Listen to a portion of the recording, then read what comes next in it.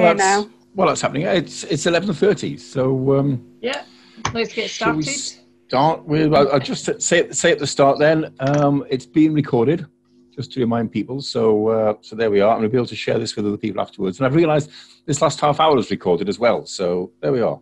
Our chat is there. Steve Hill is our co-chair, and he'll be monitoring the chat. So if anyone wants to put any, there's a chat icon at the bottom of the screen. If you scroll down, it'll pop up. And that will give us a panel at the side, on the right-hand side, that you can type in. You have to type in at the bottom of it, which confused me for a while, to put there. Steve will monitor that and bring them up.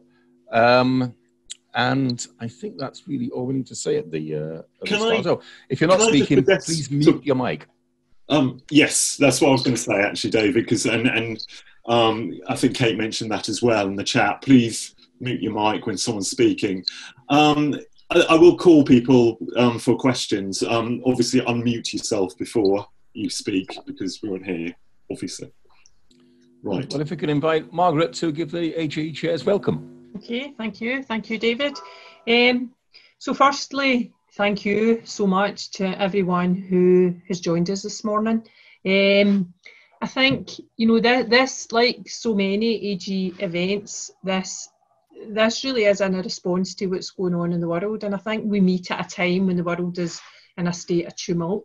And I think probably if you're anything like me, I think most days have found great kinship in different communities. And this morning, you know, I'd gone for a very lovely walk along the banks of the Clyde, and I was really just thinking how much I was looking forward to today, to just seeing everybody, but also just that sense of feeling part of something. And I think and I hope that is what the AJE provides for all of us, that sense of community, and that sense of being a community that actually is helpful, which is why we've organised this event for today, because we all are facing challenges around how we operate as journalism educators. So I hope that today we will find lots of information out. I know that we will. We've got a great lineup of speakers both this morning and this afternoon. So that's my thing. I hope that we get the opportunity to share our ideas and to share our thoughts. To listen to that on my phone. Okay, so somebody needs to mute their mic because they sound can't. Right, okay, thank you. I think it's also important that we think about how we move forward. So in the spirit of moving forward, we've also decided, which we will share with you next week, we're going to have a second event of this nature on September the 18th, because we felt that that would be useful for most of us who will be preparing to teach within the next few weeks. So a call will go out next week for people to contribute to that, and that will be a morning event, a 2-hour event on September the 18th. And I think really what that underlines is that we just want to provide our AJE community with support through these very difficult times. Today we also share with you on our website and on our Twitter feed our statement supporting the Black Lives Matter movement. And I would really appreciate it if people could maybe have a look at that and could share that. And we share that in the full acknowledgement of the challenges that lie ahead, but also in the real need for us to make really fundamental and structural changes to how we do things, to how we teach, to how we live our lives. So I hope that you can join in the spirit of that. Next thing I just want to do is thank everybody who has been involved in putting this together. So as always, the AJE committee in particular, I would like to thank for this morning's session, David, who's chairing it, Steve, who's coordinating the chat and organising the questions, and Vivian, who helped us to get some of the speakers. So thank you to them. And I will do the same thank yous this afternoon, because these things are never done by one person, they're always done by a collective, so thank you. As you know, we have had to put the conference back, and we should have been meeting in Sheffield Hallam today, and we were really looking forward to that. We very much hope, we've rescheduled the conference for the first week in December. We very much hope we can meet then, but who knows, and we will keep an eye on that and we will keep you informed. In the event we can't physically meet, we will talk and we will consult with you about having an online conference. although I think probably we would all very much like to meet in person sooner rather than later. So I'm going to hand over now to David. Oh, one more thing. We would very much like, and this is a message from Chris Frost, who's the editor of the journal, and we have Sally Ann Duncan on here too. Sally Ann's one of the editors of the journal too, but we very much are looking for your contributions.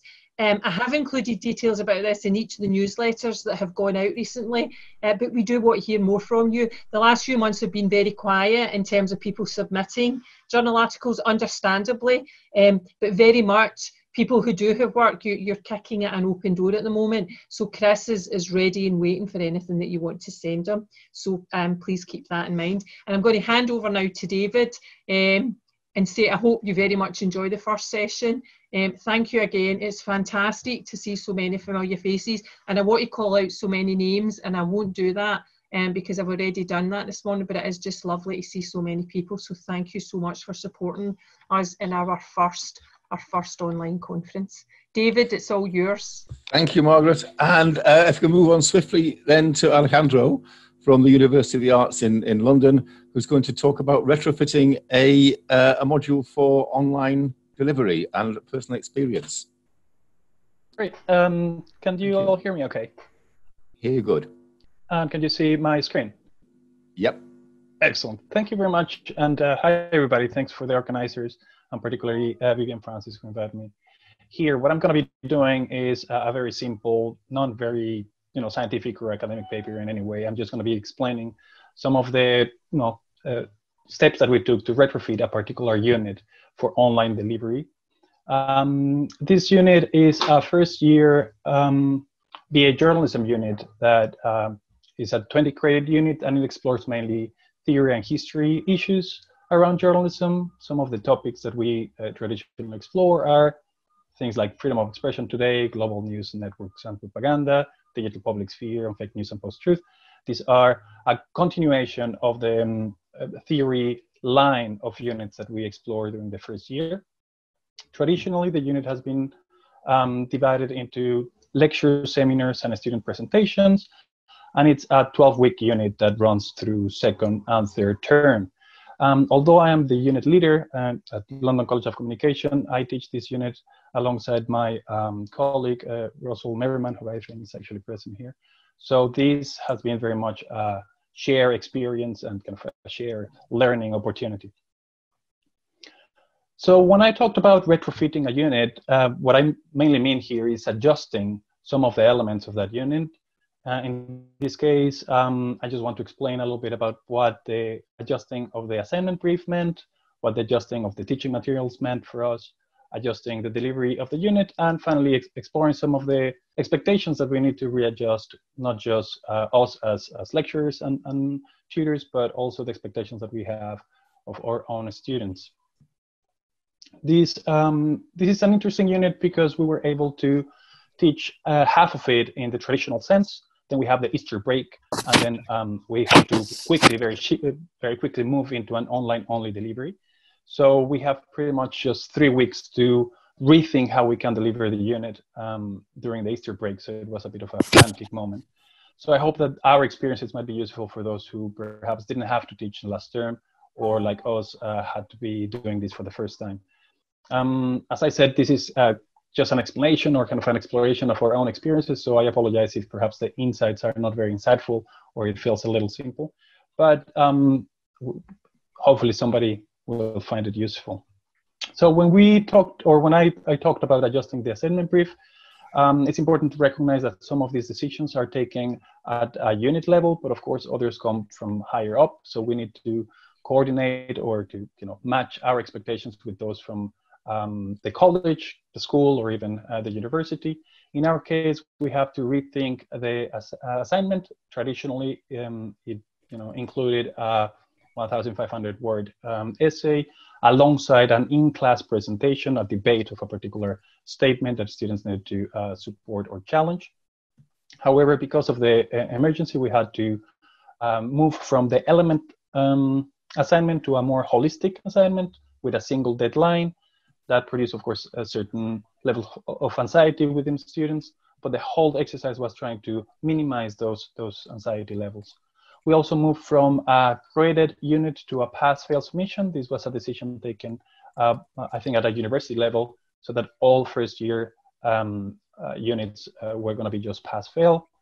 We had some interesting conversation with students. Some of them found it very useful, and it decreased their level of anxiety. Others really wanted to know what their final mark would be. So we decided to find kind of a compromise in which we just make notes of the final mark for our on kind of formats, and then if keen students wanted to know exactly what they got, they could come and talk to us directly. So that's pretty much how we adjust the assignment brief. But of course, we also had to adjust the teaching materials, and the first things that we did was have some presentations, some videos ready before students actually engage with the content of the unit, so that they will be getting used to how to access, for example, ebooks, or how to navigate the online platform in which the seminars were going to be taking place. These took some time, but I think it was important for us to have them ready before the students came back to us. And again, spending some time on designing these activities in a way in which students are at the forefront as you're thinking what are going to be their issues proved very useful, so that we had just to spend one session introducing these tools and these techniques. And it actually works. Students, as we know, they are much more used to these technologies, so they were able to very quickly understand not just the technicalities of it, but even also things like the etiquette of, you know, raising your hand before talking, or opening and closing their microphone and the cameras. So it was useful to have that material so that students could always go back to them if they weren't there, for example, on the first week, or they could kind of remind themselves how the particular technologies that we were using were all about. We also added additional material because particularly the first few weeks we had a lot of advice coming from the top saying that we needed to design the units taking in consideration the kind of classic distinction of synchronic and asynchronic learning. And it was important for us to provide a lot of material for those who perhaps felt that the reduction on face-to-face interaction with lecturers will take away their teaching experience. So this is pretty much how one week looked for in our unit, with a combination of readings and documentaries and podcasts around the topic that we were discussing. And we also experimented for the first time with some of the Moodle activities. We use this particular environment, Moodle. I'm sure different universities use different environments, but I can imagine that most of these environments allowed for the creation of things like quizzes and glossaries and forums, so that the discussion that traditionally happened on seminars could happen online. These, as I'm going to be mentioning later on, prove, I wouldn't say controversial, but some students really enjoy these. Others find it a little bit too much for them. But it was definitely a way for those overachieving students, those who were perhaps more concerned about missing out, to engage more deeply with, particularly with the theory-based readings or with some of the documentaries. So for them, for some, really enhance their learning and kind of experience. Things like online forums, we also experimented with. We had also a good uptake, and it just allows for peer-to-peer conversation, which of course is very important, not just for kind of the learning outcomes, but also for the sense of community that students are looking for when they come to university. We also had to adjust the delivery of the unit, and the first thing that we decided to is to produce a weekly announcement in the form of an email in which all the activities and all the steps that students need to take that week had to be spelled out, very often with links directly to the activities or the readings that they had to do. This is important because, of course, they were receiving a lot of information coming from other units and from the university themselves. So it would have been easier to get lost in an avalanche of emails. So we decided to have a single way of communicating. And this, of course, also made the job easier for us because by trying to spell step by step what they needed to do, We also avoid a lot of emails coming directly from the students asking us what exactly they were expected to do each week. We produce a lot of the job they're going to do on our. Great. Great. Could we mute mics, please? I think someone's coming in there. Great. Just to mention that the lectures were recorded. We created Office 365 stream channel in which all these lectures were collected. Students were able to access them directly. These lectures were recorded lectures of the traditional slides presentations that we give in a lecture hall. And finally, we have a weekly seminars in which a group of around between 50 and 20 students would come up, discuss the lecture, discuss the readings, and also conduct some kind of seminar type of activities, discussions in smaller groups, and answering poll questions, stuff like that. So overall, that's how we retrofit a theory unit into an online delivery or online only unit. And some of the expectations, some of kind of the takeaways of this experience is that existing units can be retrofitted, but they require some planning and effort. We don't have to start from zero. In our case, it had to be done very, very abruptly. So it was a little bit of experimentation. Students still prefer synchronic teaching, even when we know that perhaps not all of them have a good internet speed, and that we need to also take in consideration other sorts of needs. So they will engage in this type of forums and quizzes, but just if they are directed, if there is kind of clear communication with the tutor. Seminars in online environments work, but they need additional guidance. And recorded lectures are consulted, but they could be open to students. So for next term, I think I would experiment with having the lectures live and inviting everybody who wants to be there, but still record them, so that that combination of synchronic and asynchronic can be useful. To highlight that peer-to-peer interactions are hard in these environments. I mean, they're hard normally in seminars. Making them talk to each other sometimes can feel like a struggle. In online environments are particularly difficult, but they are, of course, very, very worthy, especially if we take in consideration that element of sociability that we need to bring.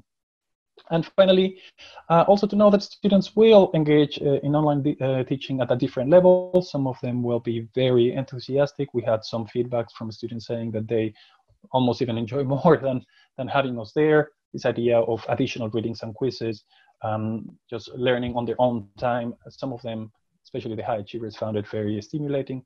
Others, of course, didn't. But overall, we could see that the uptake of these activities and the attendance really pretty much mapped the traditional kind of normal movement. And I just wanted to finish up by kind of highlighting the idea that this is an opportunity, or it was an opportunity, and it's still an opportunity for me to reassess my own practice and to rethink the overall objectives of the university education.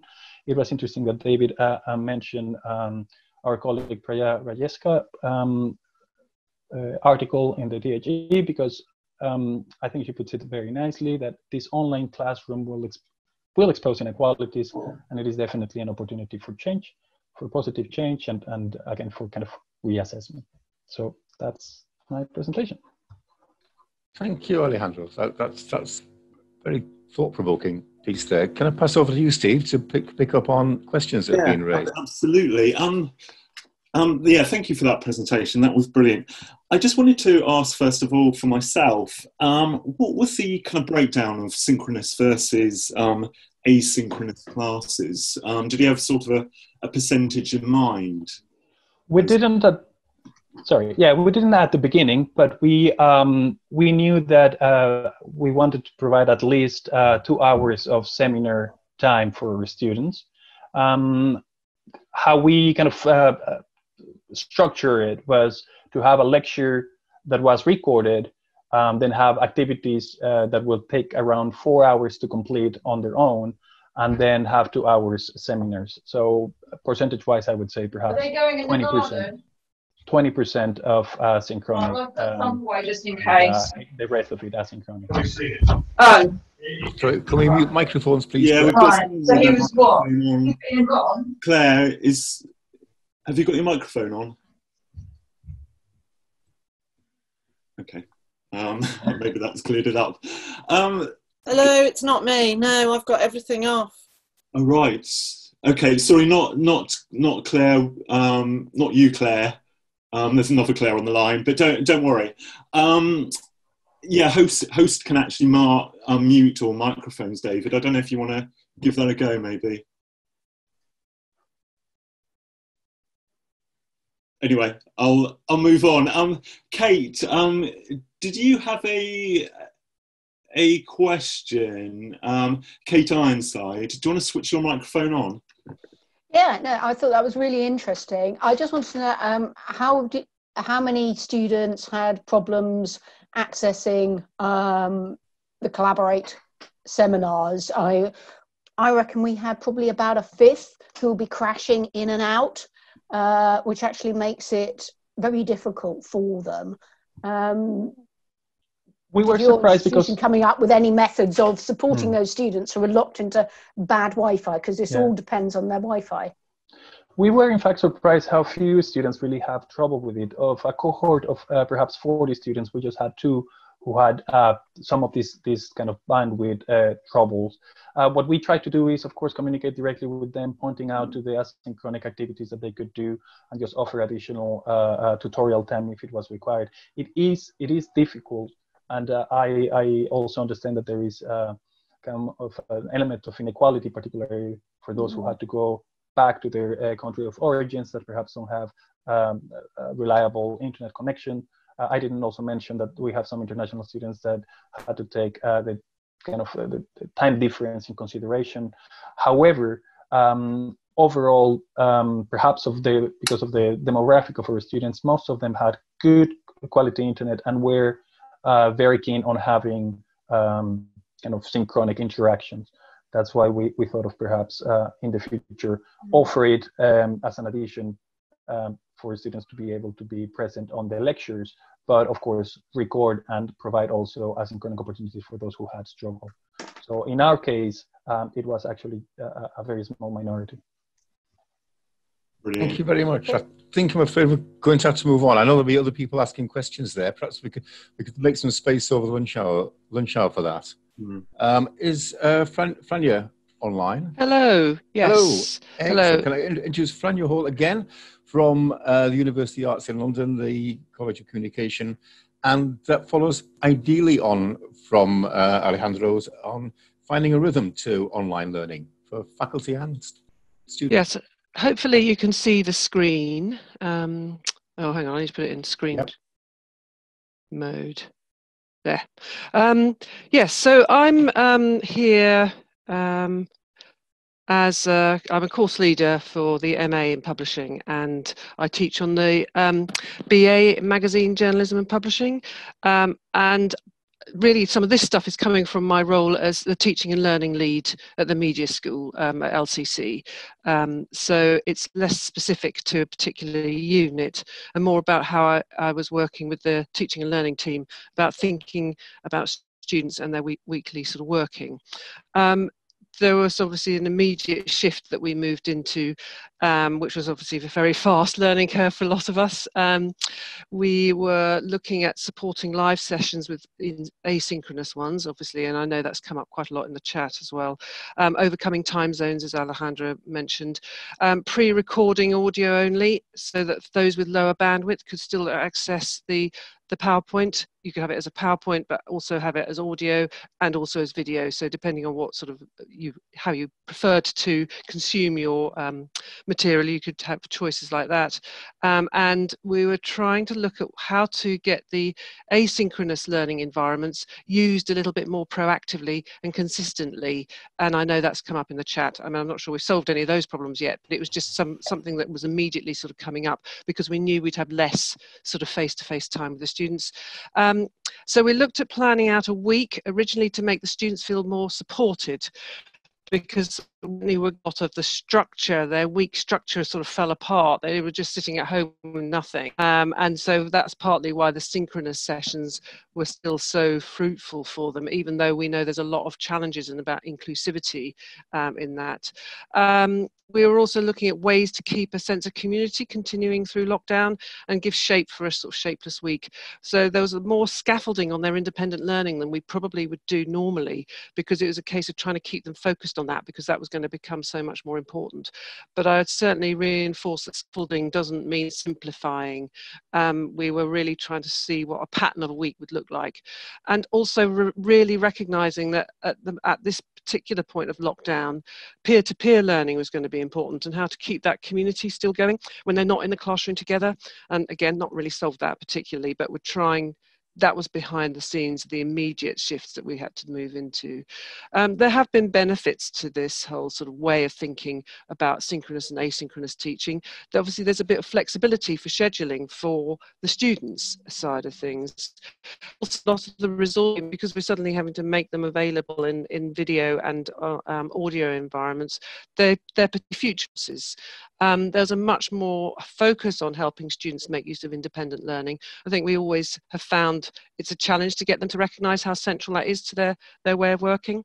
And I know that I do work a lot with the MA level, and clearly the independent learning is more part of their MA experience, but clearly still important for the undergraduates as well. So more focus on active engagement with the forums and the blogs. You know, again, not necessarily solved that. Really recognising that bite size was important. Very long lectures that went on and on was very much more difficult to fit in, and for them to be nimble to go back to. So actually having creating much smaller chunks, which you then build into a larger lecture, it actually means you can be quite nimble about realigning the curriculum in the future. Accessibility, obviously a lot of bits there. I mean, it was wonderful to put stuff into streams up for you, so that students who need the time to be careful slowly, especially if they're international. Supporting learning styles, engage more peer learning, reinforcing learning through the week, through the independent activity, and just sitting in the lecture theatre and then sort of disregarding everything for the rest of the week. Bringing in other learning spaces that they're more used to, like social media environments, which we do anyway, but it sort of forced all this a little bit more to the forefront. And also I realised that you had to get a lot more precise about timings. When you look at MOOCs, for instance, there's a lot more precision about read times, and I thought actually that's quite useful for supplying resources in a way that's very accessible and easy for the students to bespoke their own learning experience. But clearly there are challenges. There's a lot of students on the margins who are in danger of slipping out in an online environment. You need to be very proactive, keep engagement forums, in the seminars. You've got to produce the same content in many different formats. You've got to keep students progressing, looking forward, not just picking and mixing bits and pieces. You've got to have freedom and creativity for experimentation, but with a purpose.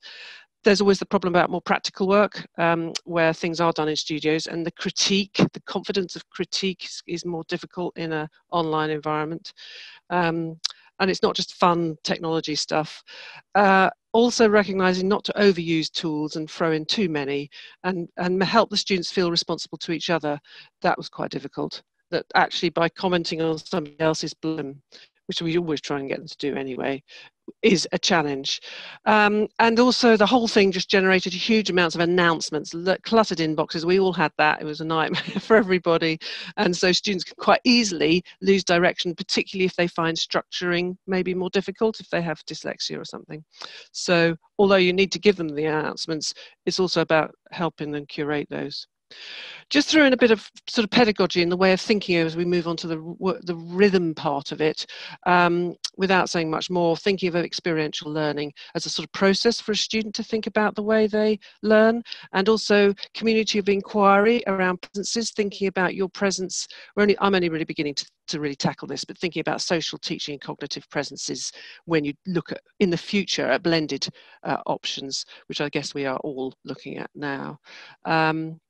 So I was looking at a way to co-create the weekly learning rhythm with the students, helping with the structure, encouraging them to think about their own learning week and take some ownership over this sort of process. Alejandra has shown how much you could put together to curate a course, a wonderful unit, a wonderful day, week of work, but you now need to help them feel empowered to sort of run with it, make them feel they're progressing, keep them present, keep you present in their learning. So I was looking at ways to visualize working week with them and reinforce how important those independent activities were and the peer-to-peer stuff. So the rest of the slides are really just different ways of visualizing this. And the first set are really me visualizing it in different ways. So I was trying to give them a sense of their rhythm so that they would see that they're preparing stuff. The new content was really the bit where you came in with the new stuff for that week, the synchronous things. The new maybe the live session, but also the recorded session that they might listen to on demand. Then really building in the blog and forum as expectations. In my case, I was running a blog and a forum. They had slightly different angles on them, but that was part of what they have to do. That's part of it. And then actions was focused on their actual assignment activities. Another way of looking at it was sort of trying to give them a bit of structure on a daily basis so that they could choose when they did things. Roughly speaking, all the actions and prep were a certain color coding way of doing it. And then the bits where new stuff was going to come at them in some form or other is in orange. This is color coding. Again, just a way of looking at it. I've done this rather roughly in Excel. Maybe a more organic way of thinking that you could see there's lots of different things that you're learning from. It's also reinforcing that students, they're learning from everything, not just the one moment they're sitting in front of you in a lecture theatre. All of these other things play a part, and sort of by showing this is the new content material, whether it's a live class or a video, is only one part of this whole process. It sort of reinforced what we all know about learning. So it's another way of looking at it. A slightly more busy post again about there's a lot of variety here, and just organize yourself around these different areas of learning, but also as a way of bringing in all the other things. We know we've all got these fantastic teams that are doing academic support, the technical people, the library, and they should also be sort of foregrounded as places to go. I think in our case, some of these areas have been slightly forgotten by the students because the academic support keeps saying, I'm just sitting here waiting for people to help, and they're not coming. So this was a way of helping that. This, that's a long screen, it's broken down. Again, some students perhaps need more of a daily sense of what they're meant to do, are organised around the moment that they're actually sort of getting the new content. So this was more of a sort of day-to-day thing with expectations built into it. Still choices about when they could do things, but a little bit more of that. And again, just another way of visualizing it. So those were sort of ways that I did it. But of course, you can give them all that stuff and they don't necessarily take much notice of it. So I then sort of got them, and this was an MA group, but I would do it with undergraduates, but I happened to, because I had access to the BAs, I did that. The MAs, I did that. I got them to visualize it so that then they take much more ownership over it, help them create their own structure. And so the following diagrams are just their ways of visualizing it. It was fascinating for me. We've learned a lot from how they view their work. And these are slightly more specific to lockdown, and others are more just generally about how they like to learn. And some of them actually do include things like they had to remember to do, like our weekly registers. So here we have a lovely one from a Chinese student who was really looking at the differences between what she would always have to do on particular days, what she would do daily, and what she would have occasionally. This was another person who saw the sort of week structure, but other things to put in. And then resources, I thought that was quite a nice way of looking at it. Pie chart, very interesting. Of course, some students just see it as how do I divide up my time. That was an interesting one. I know it's difficult to read. Or this one was the sort of circle, and he started bringing in a few more of his things he does outside of class. Just 2 more to go. Again, another couple of ways of visualizing it, breaking it down into what you might do daily, where you check in, sort of visual reminders of what you had to do, what to review, when to prepare. This one broke it down into sort of actions to do with class and personal, so actions and checklists. And then this was perhaps my favorite one. This is her way of viewing her week, and she also brings in her other things that she was doing, her personal well-being things, with her sunbathing and her coffees.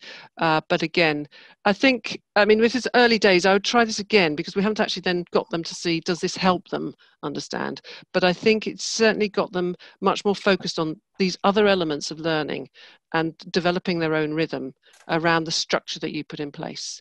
And I think that's the end. So I shall stop there. So that's you, sort of through some of that. Put just a couple of minutes for contributions and questions. Over to you, Steve. Yeah, many thanks for that. Maria Ahmed, you had a few things to ask, I think, if you're on the line. I noticed that you've asked something about equality of engagement, and I think at this stage evaluation is so important, and I think we're just at the beginning of learning how to evaluate. It's something I haven't got much advice on at this stage, but I would say that we now need to learn a whole load of slightly different ways of thinking about evaluation in an online environment. So I'm just starting to look at that. In the MAs, we're a little bit more focused on engaging with it anyway, but without getting very focused in on how checking on forums and things. And I don't have anything very insightful to offer, I'm afraid, on that at the moment. Brilliant. And what about Catherine? Do you want to ask your question? Catherine Blair? Yeah, I was just wondering how many yours on the course, because when you're talking about like daily activities where they have to do pre-reading and then watching the lectures and then the chats and things, is that for how many modules were they doing? Because I'm just wondering if, you know, some of our levels, they might have 6 classes. So I was just kind of wondering about the balance of work if they're checking in on each module each day. Yeah, well, we didn't expect them to check in on each thing each day. So what we did is we gave them, so by the Thursday afternoon of any given week, you should have put in your comment on the discussion forum, and we set them a task for a discussion forum. So in one sense, it wasn't like, oh, they really had a whole day schedule. That was just to help them think about planning their day. And to some extent, that's more lockdown than anything else. But if you're going to you've got to do the discussion forum sometime, which day is best for you? So it wasn't as, we didn't particularly stipulate that beyond a deadline. But it's true, in this case, they were sort of MA students who didn't have, they only had 2 modules on. So it was easier for them to manage. And also, I think they tended to structure it quite a lot around, they had nothing else to do because they were all at home. But obviously in real future, they will have jobs. So I think it's still helpful, but they would have to factor in something else. For me, it was just interesting to see how far they acknowledged the peer-to-peer stuff, which actually I found the most difficult, that they should respond to each other. They were always wanting to respond back to you, which is a sort of problem longer term. And yeah, thank you very much for that. So there's lots of really important material there that I've certainly been picking up on. If we can pass on to Karen now, Karen Fowler-Watt of Bournemouth University. And this is something that's come up a couple of times already then, is building a community, and also on the normative topics and the shape of journalism. Yeah, hi. Yeah, thank you. Really interesting reflections from everybody, I think, and some of the ideas will definitely be here. But the aim of this talk is to share reflections on the move to online from a group of us. So moving from our individual areas of interest and expertise to a sort of collective set of reflections, a little bit more on the group in a moment. So looking first at the last weeks of teaching, as we were sort of immersed in the crisis and our responses to that, then looking ahead to consider how these reflections can help us perhaps to prepare for online, probably blended delivery in 2021, and then to look at how we can draw on perhaps educational research and theory, which is an area of focus for us in the Centre for Excellence in Media Practice, and to think about how these reflections, very early reflections from us, and our responses map to the requirements of journalism practice, which are also themselves shifting in response to crisis, but keeping student-focused learning at the heart of the discussion, as colleagues have so far on these talks. So I'm representing the individual reflections presented collectively of a small group of journalism educators, as I mentioned. We are the Journalism Education Research Group as a group, myself, working clockwise, Andy Bissell, who some of you know, Mim Phillips, Dave Bryan, Graeme Magin, Jaron Murphy, and Mike Sunderland. And the guiding principle of us as a group is that we focus on the human aspects of journalism practice and education. And some of you who've perhaps heard me talk about that before would know that's a thing that we're interested in, and the importance of listening rather than telling. So we think about transformative pedagogy, how we might reimagine journalism education with an emphasis on community, as David said, diversity of voices, something that's more crucial now than ever, empathy and self-reflection. And of course, these reflections are still taking shape and we're tussling with many of the issues. So I really appreciate having this forum for discussion. So our starting point was one that I'm sure many of us have taken some time to think about, that journalists usually report on crisis, but the pandemic places journalists, like everyone else, in the crisis. And this was exemplified in the reflections of BBC correspondent Fergus Walsh, after he put on full PPE to report from the front line of an ICU, which I'm sure many of you saw, in the heart of the pandemic. He said that no story had ever affected him so profoundly. So living in the crisis presents unique challenges to us as journalism educators as well. And we are trying to teach students how to report on it and to train as journalists while living in it. This is a unique experience, I think.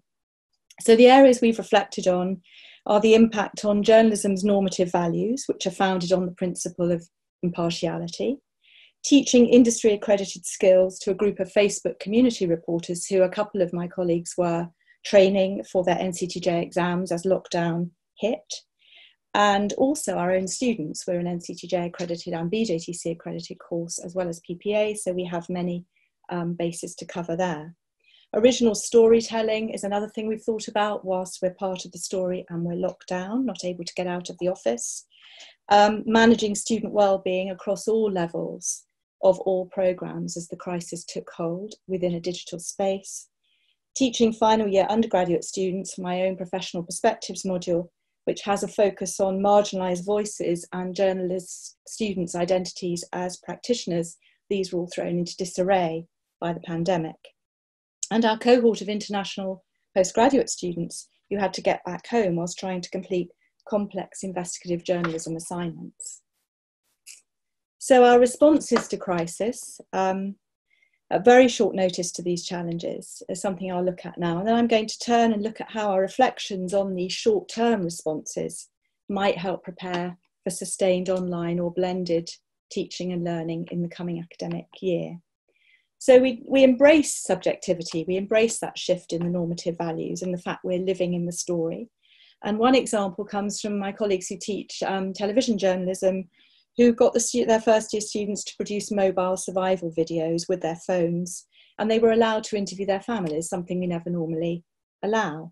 As for example, ITV Wales, Rob Osborne did with his 2-metre boom mic. So the one example is here, it's a photograph of it. There's a link there on the slides, which I'll share later if anyone wants to have a look at what the students produced. It's on our externally facing website.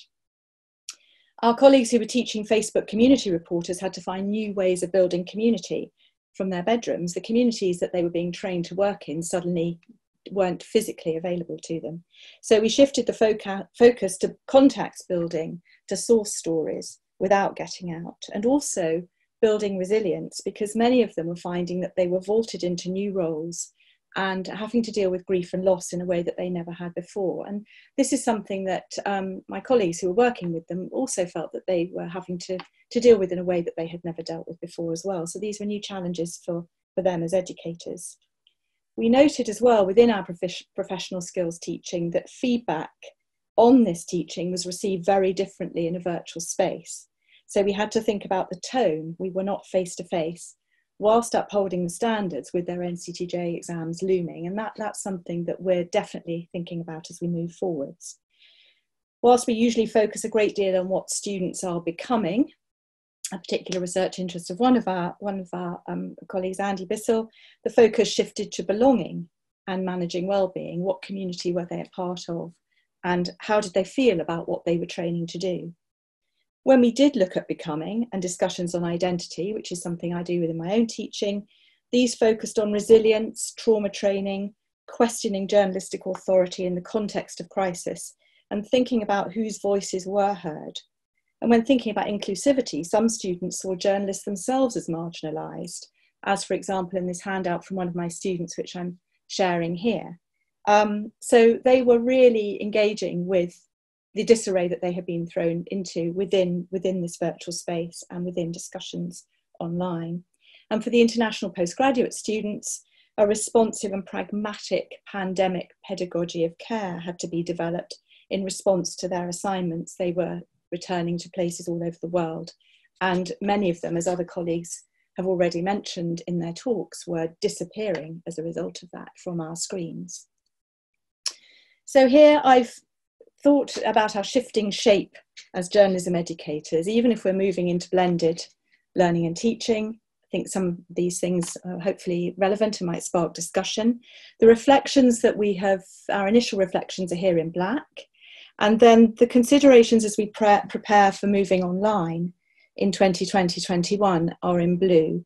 And I've done this through engaging with key principles drawn from research into online pedagogy, supported by colleagues within the Centre of Excellence who know much more about this than perhaps we might as individuals. So we saw the pandemic as a catalyst, which redraws the boundaries of the journalistic field within journalism practice. People like Rob Osborne are interviewing their parents, their mother. So we're seeing this as perhaps we will respond through training for mobile video, new approaches to storytelling, and this idea which the research informs us to teach through the screen, and many people have already talked about asynchronous teaching as well. We've produced some videos and some masterclasses to back up what we're encouraging the students to do themselves, that they can watch at any time. The renewed focus on community is a red thread running through this whole presentation and through our thinking. With the Facebook community reporters, we looked at sources and contact building from ground up, dynamic practices within the educational theory, things that can really equip them for the future and provide resilience. There are tensions between upholding professional standards and the way that we need to give feedback in order to do that. And with online NCTJ exams looming, we're looking closely at assessment design and feedback mechanisms, thinking about clarity, consistency and tone. Wellbeing has been moving centre stage in HE for some time, as we acknowledge. Belonging is imperative and becoming perhaps can wait. We need to think about social and pastoral spaces where we can foster empathy within flattened hierarchies, where staff and students are seen within their own living rooms and their own bedrooms as they're speaking to each other. A spotlight on marginalised voices in journalism practice, something that I'm particularly interested in, looking for places and ways of co-creating. Fania was talking about this, spaces for discussion and exploration to shape the journalistic self, that are collaborative and dialogic. And then compassion as a pedagogical principle is emerging from all of this. Perhaps we can manifest this in flexible design, pragmatic approaches, realistic responses, whilst retaining quality and depth, crucial particularly at all levels, but at level 7, master's level, teaching with international students, high expectations, but remaining student focused. So to conclude, an emergent theme captured here in a recent quote from Francisco Marmolejo, who was formerly of the World Bank, but spoke recently at a Salzburg Global Seminar Conference on Education Disrupted and Education Reimagined. And he talks about, yes, employability is important, but integral, responsible citizens who are committed to their community with a broad perspective on what happens in the world, a global outlook, are crucial. So to conclude, this series of reflections illustrates how our collective interest in the human side of journalism has been placed under a bright spotlight during lockdown, and how the move to a digital space has encouraged new ways of thinking about community voice, empathy, about our practice as journalists and educators. Many of the industry standards are shifting due to this new normal of social distancing, and we see a pedagogy of compassion emerging from our pragmatic response to crisis, while still seeking salience in telling the stories of others, even when we're part of that story. And I've just added a couple of slides with references and a very useful resource, I think, from Coventry University, on which might help us in terms of the way we're thinking about these issues around care, community, well-being, and empathy. So thank you very much. Karen, thank you. Particularly like the focus there on community and compassion and a pedagogical principle. That's really important. Steve, over to you for this question. Many thanks for that. Many people on the chat, and I was just going to ask this generally, are asking about the difficulties in giving feedback, either kind of one-to-one in an online setting or in a group forum. would you like to talk a bit about that? Because you mentioned that in the presentation, that there were some difficulties in Yeah, I think it was particularly my colleagues who are working to teach students not only for credit-bearing modules, but also for the NCTJ exams, where, you know, it's really important. Well, we all know that within Newsday environments, within any environment, we give robust feedback.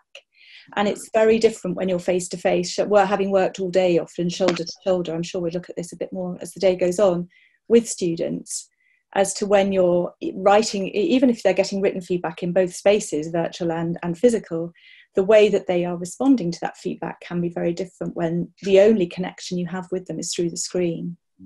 So our initial thoughts are definitely around the tone and the way that we're writing that feedback, whilst also maintaining standards, which is important. And clearly this is, you know, right down to grammar and all of that. So those things won't change, but it's about the way we present it, and then perhaps thinking about new spaces and new ways that we can present it as well, and talk around it with large numbers of students as well. Sure. Okie dokie.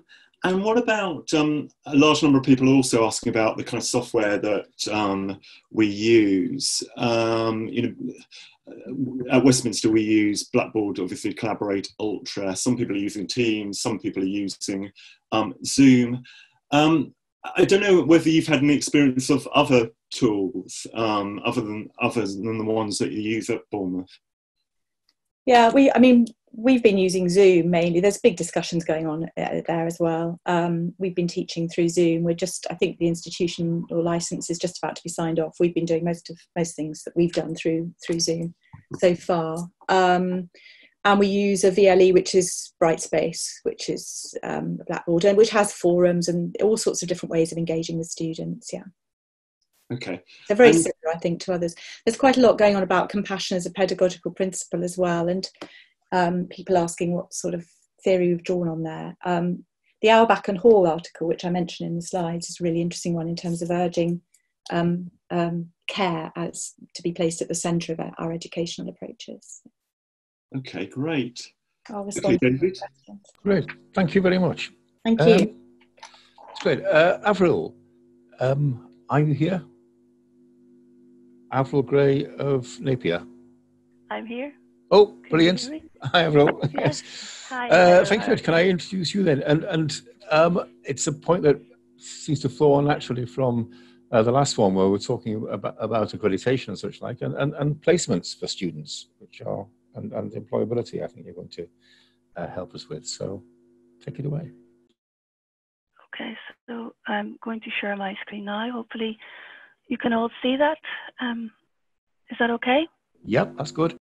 Great. So thank you very much for hosting this really important discussion. I'm going to talk a bit more about on the ground trying to complete a placement module while under lockdown, which required the team and the students to face a number of challenges, and I know that it's quite similar to many of you in your institutions. But I'm going to talk with particular regard to the fact that most students see a placement as being going to a place of work, and the relevancy and importance of this for the majority of students, note I don't say all the students, is intricately linked to the physical experience. So the question I'm going to pose today, is there still a place for placement in our programs? So I thought I'd maybe do a quick overview of our particular programs. So I'm program leader of a postgraduate publishing program at Edinburgh Napier University, and that in itself has limitations. We are not in London, so we don't have necessarily the resources of the larger publishers. But we do have, and it's really good to hear this talk about community from the previous speakers, we do have a really strong community and connection with the publishers that exist in Scotland. And the placement itself is a core module. It's compulsory for all students, and it is credit bearing. There's a number of components to the assessments, and during the process of this pandemic, we have been upgrading and updating and developing those components. But for the purposes of this year, we were able to continue the assessment with a slight adjustment in terms of timescale. and that was done under and with consultation with the students themselves. I'll talk more about how we reviewed the module shortly. But we're a year-long programme. We've got 3 trimesters, and up until very recently, the students were asked to complete the placement in trimester 2. One of the adjustments we've made is now that we're going to run the placement in trimester 1, 2, and 3. And even that, that decision to run the placement has required a great deal of consideration and thought by the programme team, and is still, I have to admit, under consideration as we adjust to the ever-changing situation. So publishing as journalism is grappling with a number of critical ethical questions, and really great to hear Margaret talk this morning when we met about the diversity and inclusion issue. And I've felt that this is, I'm sure we all do, feel that this is critically important from when I joined academia. And it's an issue that spurred me to establish the placement module over 10 years ago. And I think at that time we were one of the first universities to have a credit-bearing placement.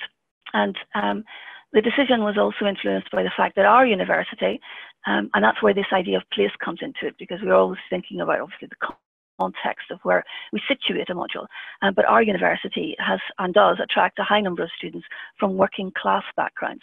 Many of our students are first members of their family to attend university, and then we know that no student can work for free, but very few companies can actually pay to have a student come in on a placement, no matter how much they would want to. So it's important to have these parameters of place and time and reward, and that's the credit-bearing point of that module. And understanding that the placement module is challenging for a variety of reasons, we have always had an alternative assessment. But interestingly enough, this year, only a handful of students actually chose to complete the alternative assessment. I can talk about that in the questions if you like. But today I'm going to look in particular at the magazine placements we provide. I'm going to look at the reference to lessons brought through from the book publishing industry. And as I mentioned, it's situated with our context with being in Scotland and the fact that many of our placements are conducted in Scotland. So when we think about placements, one of the first things that students would talk about is this ability to network, to make this human contact with individuals, not only just to learn and demonstrate their skills, but also to think about how they can have conversations, make these connections, build a community so that they can access a job. And you may have noticed at the start of this talk, I played around a little bit with the idea of the word placement. And I think it's really interesting to discuss the language and terminology surrounding what we can think about as sometimes a work experience, a placement, an internship. Sometimes this is paid, sometimes this is not paid, sometimes it's called traineeships, and these can change from a day to a year. And it's quite interesting exploring the placement module and in particular updating our own knowledge in light of COVID-19 and for this talk today, how much range there is in terms of the time that students are being asked to complete this placement. It's a confusing landscape, and it's becoming more confusing as lines between what a student can do blur between what they can do and what they can do to jeopardize the job of an employee. And I think that's something that we're all very aware of. With the UK government's furlough scheme continuing until October, we've decided that we're not going to run our placements until after that date. And indeed, we're in constant communication with the companies that provide these placements to ensure the ethics around any timing of a launch or a relaunch of our placement. And transparency in the job market and the inclusion of salaries in the advert is something else that we've been looking at and considering. And again, it's something that has attracted a great deal of attention within the industry itself, and social media is awash with discussion and debate around the inequalities that exposes. When we think about placement, we think about the fact that, well, two things. When we distill it, we consider that it's the first student question that is asked by prospective applicants. It's the most frequently asked question over the last 5 years of running this particular version of the placement. and it raises the most number of questions during induction. And this is no surprise. We know how attractive creative industries are as a career option. And we also know how much emphasis that we as educators put on marketing our placement. And I think that that question of ethics and the responsibility that we have in promoting a placement to students is also something that we should consider very carefully.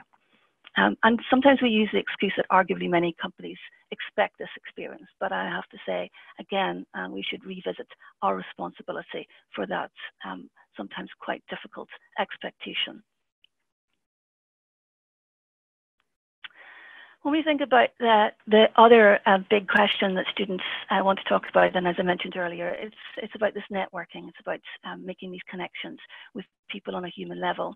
And placements are cited as a key networking tool. Remote working will make these photocopier chats a thing of the past.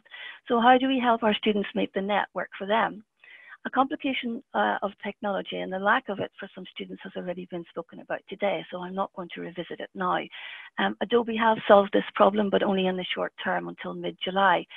We are finding ourselves in difficult solutions and circumstances to find different solutions. Distance placements are options that we've considered. Identifying the skills that industry lack, how we can fulfill those from a remote location. This turns the concept of the placement on its head. Not only are we not now listening to industry, but as a vocational program, and we pride ourselves in this, we are promoting and celebrating our connections and our ability to reinvent what the placement might mean and what skills industries say they need. And if we think about this in its broader sense, it's already been mentioned that the university has a wealth of experience and skill set that we can avail ourselves of. We can also consider how we can build the experience and the on-site preference for the students and turn that into something slightly different. And I'm going to rush through this now because I think I'm maybe going over time. But I would want to sort of highlight the fact that what we've decided to do, what we've been doing over the last year, but we're ramping up activity in this regard, is to look at a new place for a placement and looking at deconstructing the placement and considering the placement in the third sector organisations. And it's really interesting to think about what has already been talked about today, social responsibility, communities. I really loved Karen's talk just now on our responsibilities in that regard. And I think that we could really collectively consider what that might mean and how we can to run the risk of being trite, make a difference. And we can see how some victories have already taken place. So we know that zero rating VAT on digital publications from the 1st of May has helped publishers to monetize digital audiences. We know that key worker status has been secured for magazine journalists and vital auxiliary staff, print distribution, etc. But we have a long way to go. A lot of our alumni... Can someone mute the mic, please? A lot of our alumni are facing redundancy. As part of the research for this talk today, I've spent a great deal of time contacting and discussing and sharing and crying with students and alumni who are facing redundancy. So that is a real problem area and something that we have to consider. Universities are divesting themselves of zero-hour contracts. That again is presenting challenges to us in terms of guest speakers and the possibilities that those guest speakers bring to the placement module. For example, we don't have guest speakers coming to our talk to our students unless they will agree to be involved with our placement module. And this is this kind of interconnected way of working that we have. And we can think as well, if we look at the third sector, and if we do think about deconstructing the placement, how we can think more globally. What does it mean to say that we are in a place? We are in Scotland, but there's 4 corners of the earth. And over the years, we have built up a great deal of connections, as I said, with alumni. But we are guilty of restricting that. And yet, while restricting it, and complaining that the industry is narrow in its focus, while we are not actually actively engaging with the industry at large by securing these placements in a digital landscape. because, as I said, we are interlinked, we are independent industry, and we do have a responsibility there. Over the years, our students have built up this industry, and many of them are now facing redundancy. And I want to use this opportunity today not only to think about how we can help work with the third sector organisations, but are there things that we can do to help our alumni in this difficult situation that they find themselves facing redundancy and all the consequences of that. Through the course of supporting our current students on this current module, I've also had an eye to the expectations of our new applicants and the responsibilities and challenges and discomfort that places on some of us when we think about what's happening in the world around us and what we can do as educators to make a change. So just really quickly, also we can think about supplying skills and helping students with setting up their own magazines and what communities might mean, what communication might mean in this digital environment, what skills they might need to be able to fulfill those requirements. But just to wind up, I've deconstructed the placement, and as I said, I found it very useful and enjoyable to think about the language that we use around placement. And if you could deconstruct the words itself, you can see that very simply, but importantly, it can be seen as cement, binding us to the industry, but also weighing us down. Cement is seldom used on its own, but rather it's used to bind sand and gravel. These aggregates together make the most widely used material in existence, and is only second to water as the planet's most consumed resource. So again, as I say, we need to have a mind for what we intend to do with the placement, what it means to us, and our responsibilities to not only our current students, our prospective students, but also to our alumni. Thank you very much. Thank you very much. For questions. I hope I didn't run over time there. Thank you. A little bit. I think we can. That's a fascinating, very nuanced account of where we are, of the interface between our programs and the wider world of media and publishing, and our students and their careers. Thank you. We could take a couple of minutes maybe for questions, but we are running behind, Steve. Yeah, oh no, I was going to go two sort of at the same time actually, because I think Rachel Younger and Becky were making a few kind of valid points regarding supporting the alumni. Becky or Rachel, do you want to make a point or ask a question at all?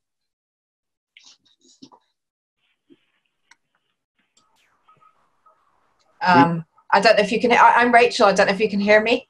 Yep. Oh, yeah. Yeah, I think it's really an important point what Avril said about, you know, our alumni, or in my case, I'm actually a global online lecturer with professional journalists in the classroom. And I was tutoring a dissertation this week where a student told me that he's just been made redundant. So half my dissertation tutorial was surrounded with the question, you know, how are you coping? Are you going to cope? Do I need to help you with extenuating circumstances? And I do think it's so important, also what Karen said about, you know, being before we can become. And I think it's really true that, you know, we're not cancers, but at the end of the day, we're really significant people for the people who study with us, and we have a strong impact on their lives. But also for alumni who have moved on, I think actually helping them interact with each other and help each other, maybe having an alumni community. And that's something that we have on Facebook. We've got an alumni community where alumni interact with each other and help each other with their careers and with tips of where the next job is coming up or how to cope with stuff. So maybe putting in place alumni communities is also something in addition to what Karen said about putting in place communities of existing students.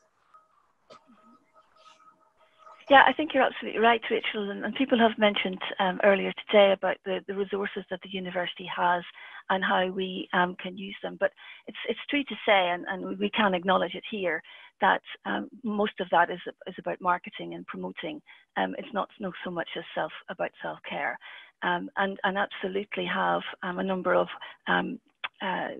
resources to help students with their mental health, for example, and whether we could, as as educators, press our institutions to make those more available to those students who are maybe facing some seriously difficult life crises. Okay. Well, thank you very much on that. I think we're running a bit tight on time. We could maybe use some of the time at the lunch break, but also Jenny's coming on, Jenny Keane from Leeds Trinity, and I think you're picking up on similar issues here. So we can develop the conversation there, perhaps. Thank you. Yes, hopefully I am. So yeah, hello everybody. I am the course leader for our MA Journalism programme at Leeds Trinity, but I'm also the placement coordinator for our level 4s. I'm going to just share a bit of our experience of delivering an alternative placement programme to our level 4s in lockdown. A couple of bits of context. Leeds Trinity, so placements for Leeds Trinity is something of a USP for us. So every undergraduate student goes through 11 weeks of placements, 5 weeks at level 4, 6 weeks at level 5. And the other thing just to mention is that as a small university, around about 3,500 students, we really kind of pride ourselves on the ability to deliver quite individual support and guidance to our students. So bearing those two things in mind, when lockdown came on the 23rd of March, our level 4 students would have been about to embark on their placement programme kind of 6 weeks later at the beginning of May. So I was asked to come up with a sort of 5-week programme because basically nearly all the employers just cancelled the placements. I think in hindsight it would have been great to have been able to work a bit more on organising remote placements for them. And my colleague Amy Lund, who's with us today, has done a fantastic job on that for our MA students that do their placements over the summer. But given these were first years who need an awful lot more support for placement and that it was very, very short notice, we had to come up with an alternative basically. So there were sort of two aims to that programme. One was to keep the students engaged throughout those 5 weeks. And secondly, to try and help develop some of the professional skills that obviously they would have done on placement as well. So we came up with a 5-week programme. We had 29 students that we were dealing with. Some others did manage to sort out remote working, but the vast majority were doing this programme. So the idea was that I would deliver one task every week for them to do.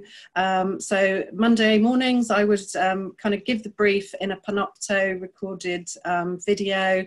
Obviously we were available on email throughout the week. We turned around the work that they submitted within a week, so they were getting individual feedback every week as well. And I haven't really got time to go into each of these individually now, but I think the emphasis really was on trying to make all of these tasks as real as possible, so that they didn't feel that these were just kind of tick box exercises that we were trying to get them to do. So the employer challenge, for example, we took real employer challenges that had been given to students the previous year. For example, Gold.com, an employer in Leeds, set a challenge to come up with a coverage plan for the now postponed Euros 21. The coverage analysis was more than just a sort of academic exercise. I tried to sell it to them that, you know, this is something they would be expected to do whenever they go for a job, is to really critique the coverage that that particular employer puts out, the output of that particular employer.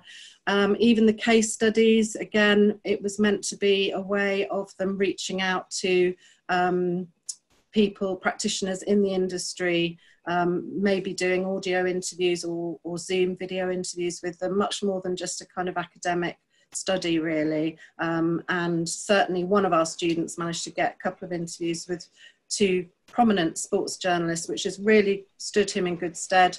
Was spotted by Bradford City Football Club and has now been offered work experience off the back of that. So it was a kind of way of getting them to do more than just a sort of tick box exercise, really. LinkedIn is not something that we have done previously at level 4, but seeing the way that the students have really sort of picked that up and flown with it, I will definitely be bringing that in at level 4 next year, and then trying to get them to pull it all together at the end with a personal development plan. Again, try to sell it to them that this was something that they will all have to do in the industry, in a job. So it's not something they were just doing for a kind of module assessment for university. And the thread running through it all was the analytics. We wanted to get them really working in practice on trying to create more of a branding for themselves on social media. They'd all written a couple of weeks before, written a series of stories published on their own websites. So we kind of focused on Twitter and WordPress analytics. So got them to have a starting point at the beginning and then look back on that at the end and see which techniques had worked and which hadn't. Less well, and what they needed to do. And it was really good to see that some of them had actually really clocked, for example, the need to have fresh content on their websites and the need to keep posting, for example, on LinkedIn, social media, and engaging, and had brought that into their plans for the second year, so that this was something they were going to do on a weekly basis. So that was very pleasing. So at the end of the 5 weeks, 196 pieces of work marked, an individual piece, individual feedback given. And this is something I think we haven't really touched on yet. Huge amount of work for tutors who otherwise in a normal year would not particularly have been involved closely during this 5-week period. Sorry. I work with a great team. I'm very lucky, so we really shared this out between us, but it's something worth noting. No non-submissions and 100% pass rate. So I do think that first aim of keeping students engaged, we definitely met that at some cost to us, but we did manage to do it. And this compares to a year ago when I think I had 6 students who either didn't submit or failed their placement element. So, you know, I take that as a really good result, but as I say, at some cost. I tried to do a quick survey with the students to get some feedback, but their final marks have only been out this week. So it's been a bit of a quick turnaround, didn't get a great response. But here are some of the comments that I did have. So I think, again, that second aim of helping to develop some of their professional skills, certainly the ones that really engaged and got a lot out, have got a lot out of it, and I feel you know, have gone some way towards developing those professional skills that hopefully they would have done on an actual placement.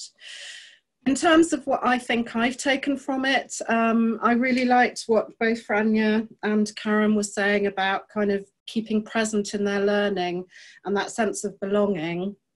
I felt that the regular contact was really important. I wanted to do this on Zoom so that I could do it live every Monday morning and actually have that face-to-face contact with them. Unfortunately, the university, for security reasons, banned us from using Zoom. And unfortunately, Microsoft Teams, which is what we are going to be using, was not properly up and running for students by then. So I was left with basically email, Moodle and Panopto. But I do think, you know, the importance of the fact that I'd been able to build a relationship with these students over the last year was really important. They kind of trusted me. And that's, I think, going to be our big challenge for September, is we won't have that relationship, will we, with the incoming students, and it's how to build that, really. I think the cell was really important, so making them feel that this was actually something that was going to help them and be beneficial to them. It wasn't just, as I say, a tick box exercise. On the questionnaire, they did say email and Moodle were very useful, Panopto less so. So yeah, all those efforts I made to get up and ready on Monday morning, get myself presentable to do my Panopto. Who knows how useful it was. I have looked at some of the stats. I think the highest engagement I had was 38 unique viewers for one of the Panoptos. The lowest was 11. So yeah, I'd be interested to hear other people's, that idea earlier from Alejandro about the recorded versus live aspect. But I think the biggest thing for me is that I feel from all of this, we've kind of banked some goodwill from these students for them going into the second year, where obviously they're going to be doing a lot more of this online delivery. This was 2 unsolicited comments I had from students. So I feel like it was worth doing, you know, partly just to build that sense of goodwill going forward. That's it. Jenny, thank you very much. I think one of the things that I'm getting from a lot of these, from all the presentations so far, is that sense of passing ownership and control to the students and how they're rising to the challenge really well in many cases. Thank you. Steve, would you like to pick up on questions? Yeah, I have a couple of questions actually. I think one of the things that kind of people have done brilliantly actually, and we all need to kind of appreciate, is how much stress there is involved in kind of moving from ordinary teaching to online, and those weeks in March were very tough for many people and kind of mentally very challenging. I was just wondering, Jenny, do you have any kind of tips for dealing with any of that, and how do you think, you know, your colleagues did? Well, I think, you know, the technology was a challenge. So we'd just all adapted to Zoom. We'd kind of got up and running with Zoom, and then the rug was totally pulled from under our feet and we had to completely switch directions. So, you know, there was an awful lot of frustrations, an awful lot of challenges.